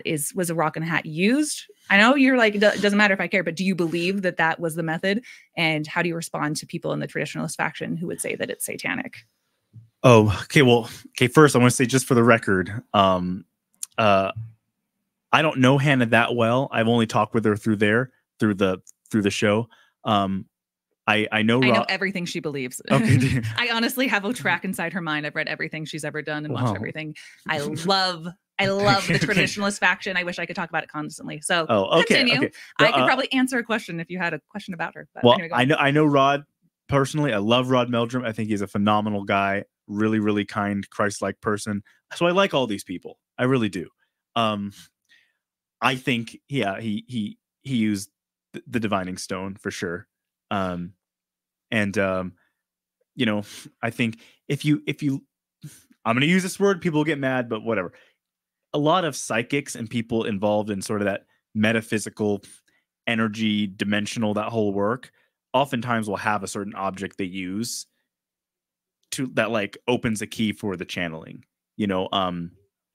so yeah, I think it's totally fine. But this also, and I don't want to get into this a whole other tangent, but I have a thing I'm going to be presenting on pretty soon about how, if you're approaching the translation perspective from there is no God, well then yeah, it's nonsense. But if you're approaching from the perspective of, the there is a God and God is in charge of this world, God is in charge of the light spectrum, then that kind of changes everything. I mean, human beings, right? We can only see 0.005% of what's actually in front of us on the light spectrum. That's that 0.005% of visible light is all we can see. We can't even see 1% of what's actually here. And if this spectrum of light is actually being controlled by God or the gods, then it's pretty easy that they could transfigure someone to see 2 or 3% to be able to perform these kinds of miracles, right? So I think there's absolutely nothing wrong with there being a seer stone or a divining stone, or whatever you want to call it. I think there's a lot more magic to this world. We now live in a time which we know that there are frequencies, that thoughts create frequencies and thoughts create realities. We know that we live in a magical world, and that pure, materialist, atheistic perspective that people want to view the translation of the Book of Mormon through. Well, of course, you're going to come to the conclusion that it's bunk. But if you accept that we do have a world of miracles, and some of these things we can't explain are, I'm just listening to your kids sing. Yeah, you can close the door, probably. I think so. I think it's totally fine. I think it actually makes sense. I think the idea of God operating, changing the visible light spectrum completely makes the idea of the seer stones make a lot of sense. And Joseph Smith used these objects as a way to ignite that divine translation, to ignite that divine connection that would allow him to tap into the all mind, where we get the Book of Mormon from. All right, here's my snarky ex-Mormon reply. As my friend, I can't find, Chris Murphy asked, this is our snarky ex-Mormon reply to that. Then why did God make Joseph, why didn't God just make Joseph able to read the plates? And then he also had another comment. Sorry, that wasn't the one I exactly wanted to show, but it was basically about, here's my snarky ex-Mormon reply to that, Kwaku, is, I get you, except for what is errors from the King James Bible doing in the Book of Mormon. I know you don't make me go into apologist mode. Don't do it. But the thing, okay. Just one sentence answer, because I understand what you're saying, but when push comes to shove, they're not errors. When I read that one book, that one PDF, when I read it and he said it was errors, and I said, where are the errors? And it just linked back to a chart he made where he said they were errors. That doesn't count as an error. Let's put it this way. Doesn't make it an error. Let's put it this way. What about how, for instance, in the Book of Mormon, it is said that it comes from the brass plates that are taken, and we know that Deuteronomy, Isaiah, that what we have in the King James Bible wasn't even written until long after Lehi left Jerusalem and would not have access to those writings, that the writings that are in the Book of Mormon are I know exactly what you're saying. I know exactly where you're going. Give me your apologetics on Deuteronomy, Isaiah. Why are things in the Book of Mormon that were supposed to be written at this time period from these plates that were not You're going to hate my answer. You're going to hate much longer. You're going to hate my answer. And remember, the whole reason I'm asking this is because we're talking about what you just said about such an expansive view. But I'm like, when push comes to shove, why are these things in there? Absolutely detest my answer. Do it. That argument is 100% relying upon scholars and archaeologists who already admit they don't know things until they can find a source of them. In the same way we didn't know about the Guatemala lowlands, the Maya lowlands in ancient Guatemala, we didn't know there was a city the size of Chicago underground until 30, 40 years ago. It's the same argument. It's we haven't found this yet. We haven't found evidence of these Isaiah writings, that Lehi would have had access to. That means it's fake. It's how many times are we going to rely upon nameless scholars that are telling us a version of world history that we already disagree with 50% of them on anyway? I literally do not get why I can look at the things the Book of Mormon gets right and the miracles it brings forth and the implications of how it could absolutely revolutionize society and change our spirits, and throw it away because, well, the Deutero-Isaiah controversy. Like, who cares what these guys haven't found? I do hate it. You're right. Okay. They haven't, like, no, but here, like, all right, continue. there are no lion. Well, there couldn't have been lions in Israel because, until we found the lion bones. Like, literally, why do we put so much stake into what they haven't found yet? Like, I'm supposed to revolutionize my whole spiritual connection and belief in this book because of some nameless scholars who haven't found a thing yet. Like, who cares? Here, why am I supposed to? Don't follow the prophet. Follow the leader of consciousness until there's a PhD next to the name, and then it's bow down to them. Like, it blows my mind because I would think ex-Mormons, well, I guess not all ex-Mormons in the space would just be as critical as anyone claiming to have authority on a subject, and especially a subject as mysterious as world history and archaeology. We can't prove most things. Like, we have no clue why Plato went for freaking 50 pages long of dialogue on lost cities and civilizations we can't prove, but referencing them as if they were real, as if they're historical realities. Do we just go, nonsense? No, we freaking study Plato and we say, let's look at this and let's give it more than 200 years, than just say, oh, it's a bunch of, it's nonsense. I don't get it. I don't get it. All right, we're going to wrap up, and I want some quick yes or no. It's because I'm the NuanceHoe. People don't know. Your fan base effing hates me. They call me the unnuanced whore, which I think is funny because I'm like, I already gave you guys the joke. The joke is I call myself NuanceHoe. It's a rehash. You can't. I already did the thing. It's like, anyway. But I think I'm actually quite nuanced, and I understand your perspectives. If they called you small-minded virgin, then that would be funny, okay? Because it's like the opposite of NuanceHoe. Yeah, they're just taking your joke and they're making a bad version. That's true. Thank you. But they did call me Dobby the house elf, and I'm like, no notes. Perfect. I know what I look like, and I'm like, fair assessment. That's fine. So I think there's so many things throughout this conversation that, my audience is going to say you should have pushed back on these things, but I enjoy hearing your perspectives and talking and stuff. But I want to get really unnuanced, both of us, and kind of do a quick, like yes or no on a couple different things. And if we can keep it kind of short. So I forgot what I was going to ask you though. The thing you just said, repeat it again. Sorry. You're saying about the King James. Oh yeah, the Bible. That's what I was going to ask. So, okay. So here's my problem. The problem with so much about Mormon apologetics from my perspective is that it, yes, only wants to look at a certain key. And if we can just find one hole to poke in this of a room for possibility and just say, well, think about this. Could it be possible that this opens it up and then that gives people enough room to, maintain their faith here, here, here. But the problem to me is that so often Mormon apologists, they don't want to look at the entire picture of everything together. And when I was first deconstructing Mormonism, I could look at this piece. I totally could. I could understand. I read all of the Fair Mormon arguments for and against. I went back and forth and back and forth.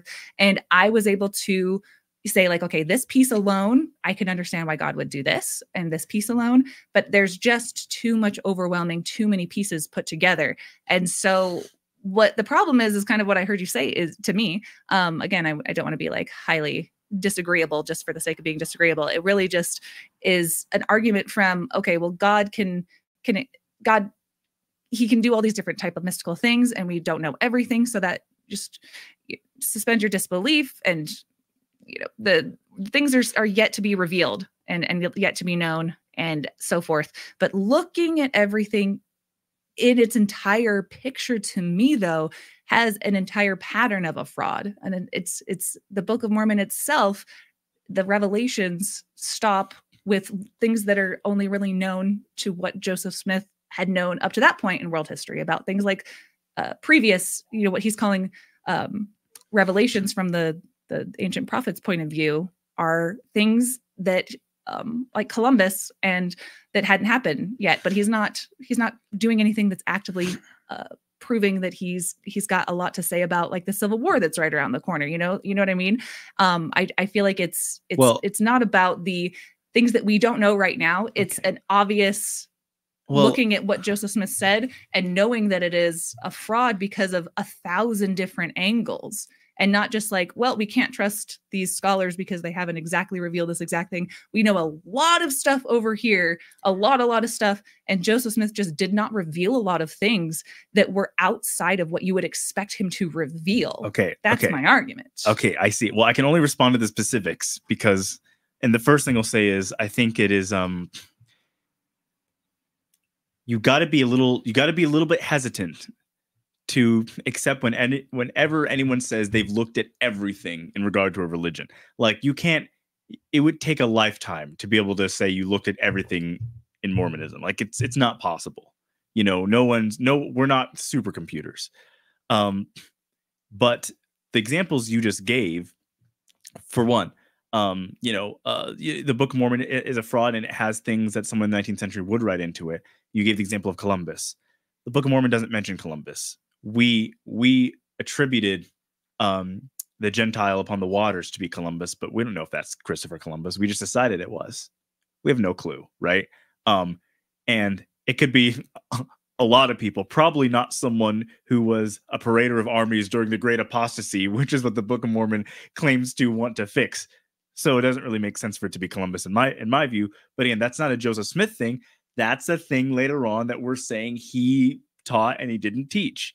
Yeah, the Book of Mormon isn't going to predict the Civil War because it's an ancient book, but he did predict the Civil War in the Doctrine and Covenants.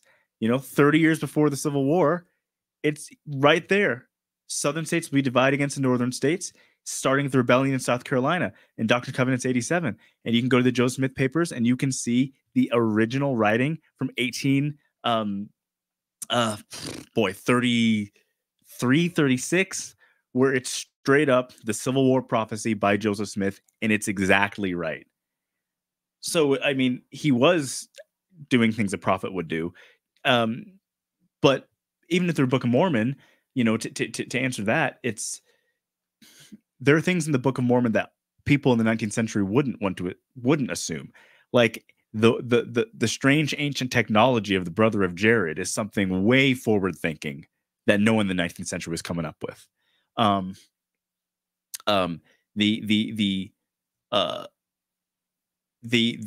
criticizing of showing the downfall of nationalism and patriotism as outlined by the Aftermath of the War chapters, also not a popular 19th century view. We read the war chapters in the Book of Mormon and think it has rabble-rousing patriotism, but I think when you really read it, and people like Hugh Nibley would agree, the point of the war chapters is to prove that the wars don't work, and that pure blood patriotism and nationalism don't actually lead to the safety of your people in the long run, right? That's not a popular 19th century view to have. Mm-hmm. So, I mean, if you're reading in the worst possible, interpretation of it, then I see your point. But I think, again, that's doing a disservice to Joseph Smith. Mm-hmm. So some people are pushing back quite a bit about everything that you said, and I will let people in the comment section do that. I think overall, I think things that you said there's a lot of nuance and things that are not quite accurate, but we'll save that for the comment section. The thing I was mostly trying to get at is everything looking at the entire whole of Joseph Smith. You see him, it sounds like, yes, as more of a revolutionary for his time. As one of the most amazing people in American history, like top 10. Okay. And I would say, he did his thing and he had some ideas. And I think his popularity was an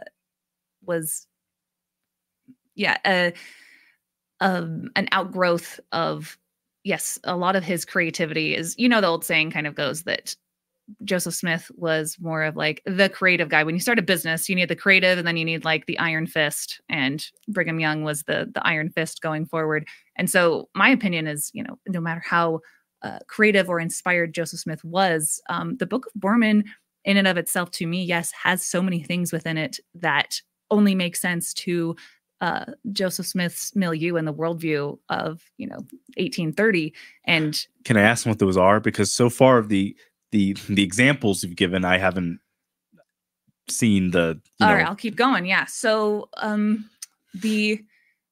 guess the Jaredite submarines and boats and the ways that those are described, I got a big problem with the I don't know. But that's definitely not a 19th century, idea of ancient.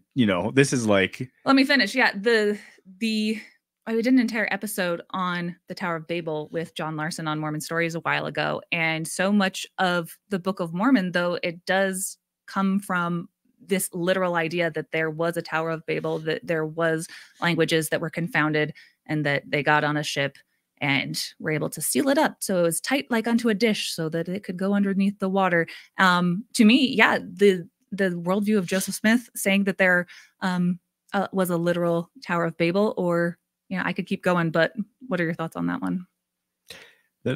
I do believe there's a literal Tower of Babel. We did a whole episode on it, and I went even crazierville on that, on Nimrod and Queen Semiramis, and so yeah, I think for sure. Okay. I mean, I'm also the kind of guy that really likes Graham Hancock, so you can kind of take that for as you will, So, basically, to summarize, we agree on nothing. And everyone was saying I've been very sweet today, but I was interested in. We do agree on Israel Palestine. It's a shame we didn't get time, but yeah. Overall, any words that you want to say about? Let me just say one last thing on that, because I did a 4-part series on Israel Palestine. I know that you have talked about it a lot as well, and people, when you bring on diverse opinions, sometimes people are like, don't platform that person. I got no problem making sure that everybody from every different spectrum has, can have an opinion. And I think that we've gotten along just fine. But it is important to me whenever I have a platform to speak about things that are like, what actually matters and what I think ideas that people should wrestle with and think about. And it's interesting that you, from the sphere that you're in, so much of this started, again, like I said at the beginning, about you feeling like you have been cornered as being way more conservative than you actually are. And I know that you've had a lot of discussions with people on Word Radio, other co-hosts, other people in this on the more Mormon apologetic side of things, debating about Israel Palestine. And it's important to me that Mormons and ex-Mormons at least really consider what I would say is like Zionism that's really baked into the religion, about, I had a patriarchal blessing and I was told that I'm from the tribe of Ephraim, and these ideas that are baked into Mormonism that sometimes we don't always deconstruct as we leave the church, and still kind of follow exactly what we were told to follow and prescribed. I can get into another video another time, and you can watch my other 4 videos about the history that I do with Lindsay. I find it socially awkward about the history of why Mormonism is so tied to Zionism, and why everything about the war and the conflict that's been going on right now is deeply tied to Mormon theology. And it's insane. It's really important stuff to talk about.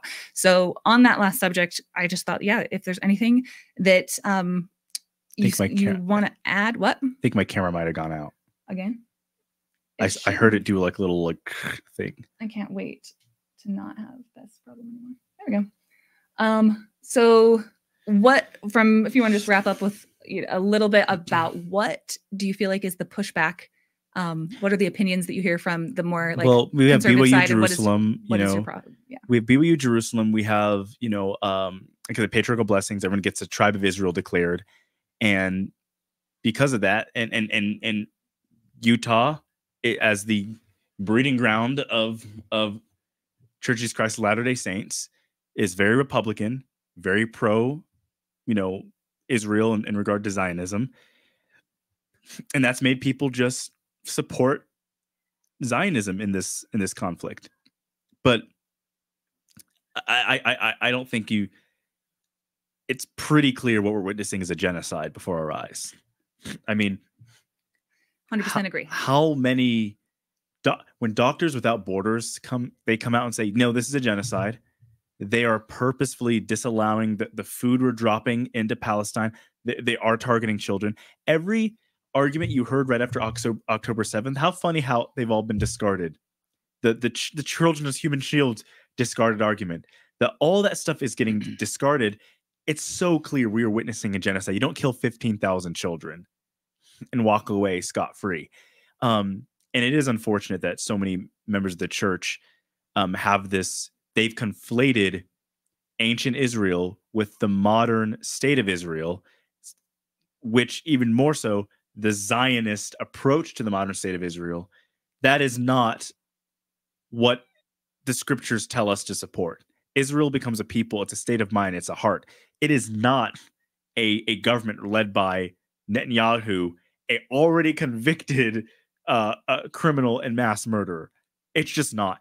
And the fact that people are walking on eggshells to decry the abject murder of thousands of people, when it's mind-numbing to me. It's crazy that people are so quick to defend this. Like, we are witnessing a genocide, 100%. I don't know how you can look at the situation and think that, I don't know. It almost makes me emotional. So I'm like, I thought that would be a good thing to end on, because I agree completely. I went to the march that was in Salt Lake a while ago, and I could argue this like I did in 4 different videos that I've done, because I think no matter what you and I might disagree on, there's certain universal things of what's going on in the world right now, just to raise a voice to it, and it should make people emotional. Yeah, and it does. It's just people don't deserve to be pawns in warlords and politicians' games. Human lives are not pawns for property expansion.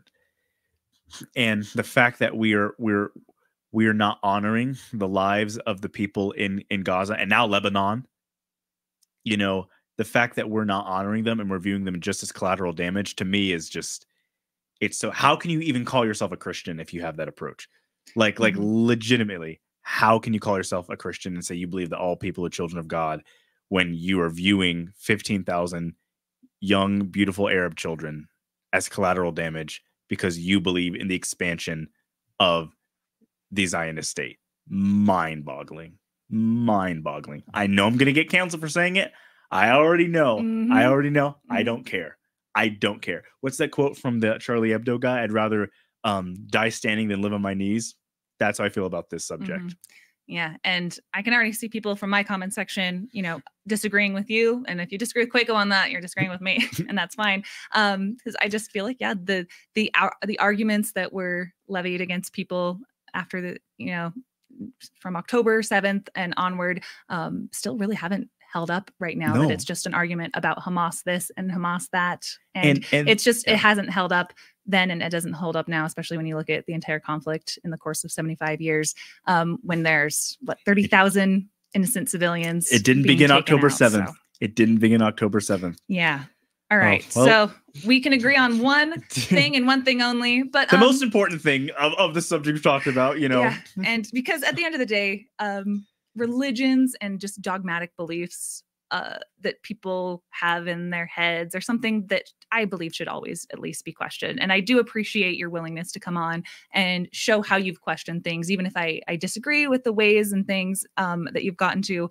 And I overall respect you for at least coming in here and explaining yourself, that it shows that you've thought a lot about something that people don't think a lot about, which I don't know if you disagree with that. I just don't think most people who hold such religious beliefs to an institution like Mormonism or Judaism or, Islam, sometimes they just don't have the time and effort and space to expand upon and figure out how to do the best within that system and carve their own little space in there. So I do understand and I do respect where you're coming from on a lot of that stuff, even if I disagree with your exact all right. apologetics on certain things. I'm happy I was here. I'm thankful that you let me come on, and you're not mean. People are saying that you're mean. You're not mean. I'm literally the nicest. So, I don't want to toot my own horn here, but I literally gave a speech for an hour the other day on everything starts with love. My name's Gary, and I have a secret boyfriend. So, we're all mysterious and misunderstood. Again, from the reference from the very beginning, I have missionaries to let out of a cage. If you didn't watch the beginning, then that sounds really weird. That was my name is not Gary, nor I am straight. Well, is there anything that you want to plug? No, I'm just I'm happy I was here to talk about this stuff, and really, I have nothing to plug. But this is cool. It's a great set. It does smell good.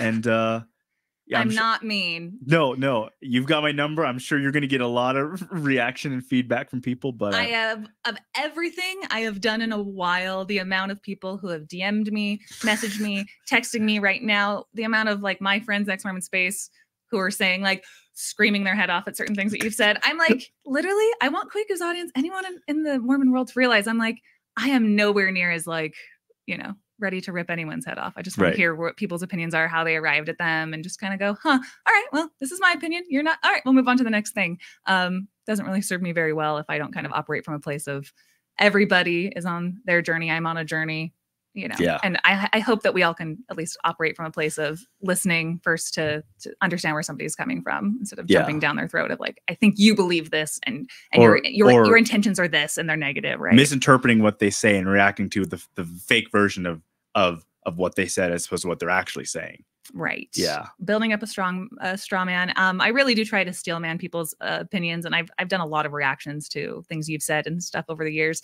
And I hope that this was a beneficial discussion for people who stuck around for the 3 hours to hang out with me and Kwaku with this. So thank you guys so much. I do put a lot of work into, you know, running this YouTube channel. I have a 501c3 nonprofit now called the NuanceHoe Foundation. All donations to my donor box are tax deductible in the United States, and that helps a lot to keep continuing this YouTube channel. And if you like what I do, you can obviously subscribe, head over to my patreon.com/NuanceHoe, where everything is ad-free, and we have another fun community over there. And you guys know that these kind of discussions will continue, and I invite anybody else on who is in the Mormon sphere who might be watching this and say, I'd also like to go in and debate Kara. You're welcome to email me. That's down below. So love to hear all your comments, anything that you guys have to say in reaction to this. Thank you again, Kwaku, for sticking it out and actually making this happen. Didn't know if it would really happen, but you did it. You're a man of your word. You got in here. So thank you again for that. And see you guys next time on another episode of the Mormon History Hoedown. Appreciate you guys. Love you so much, everybody.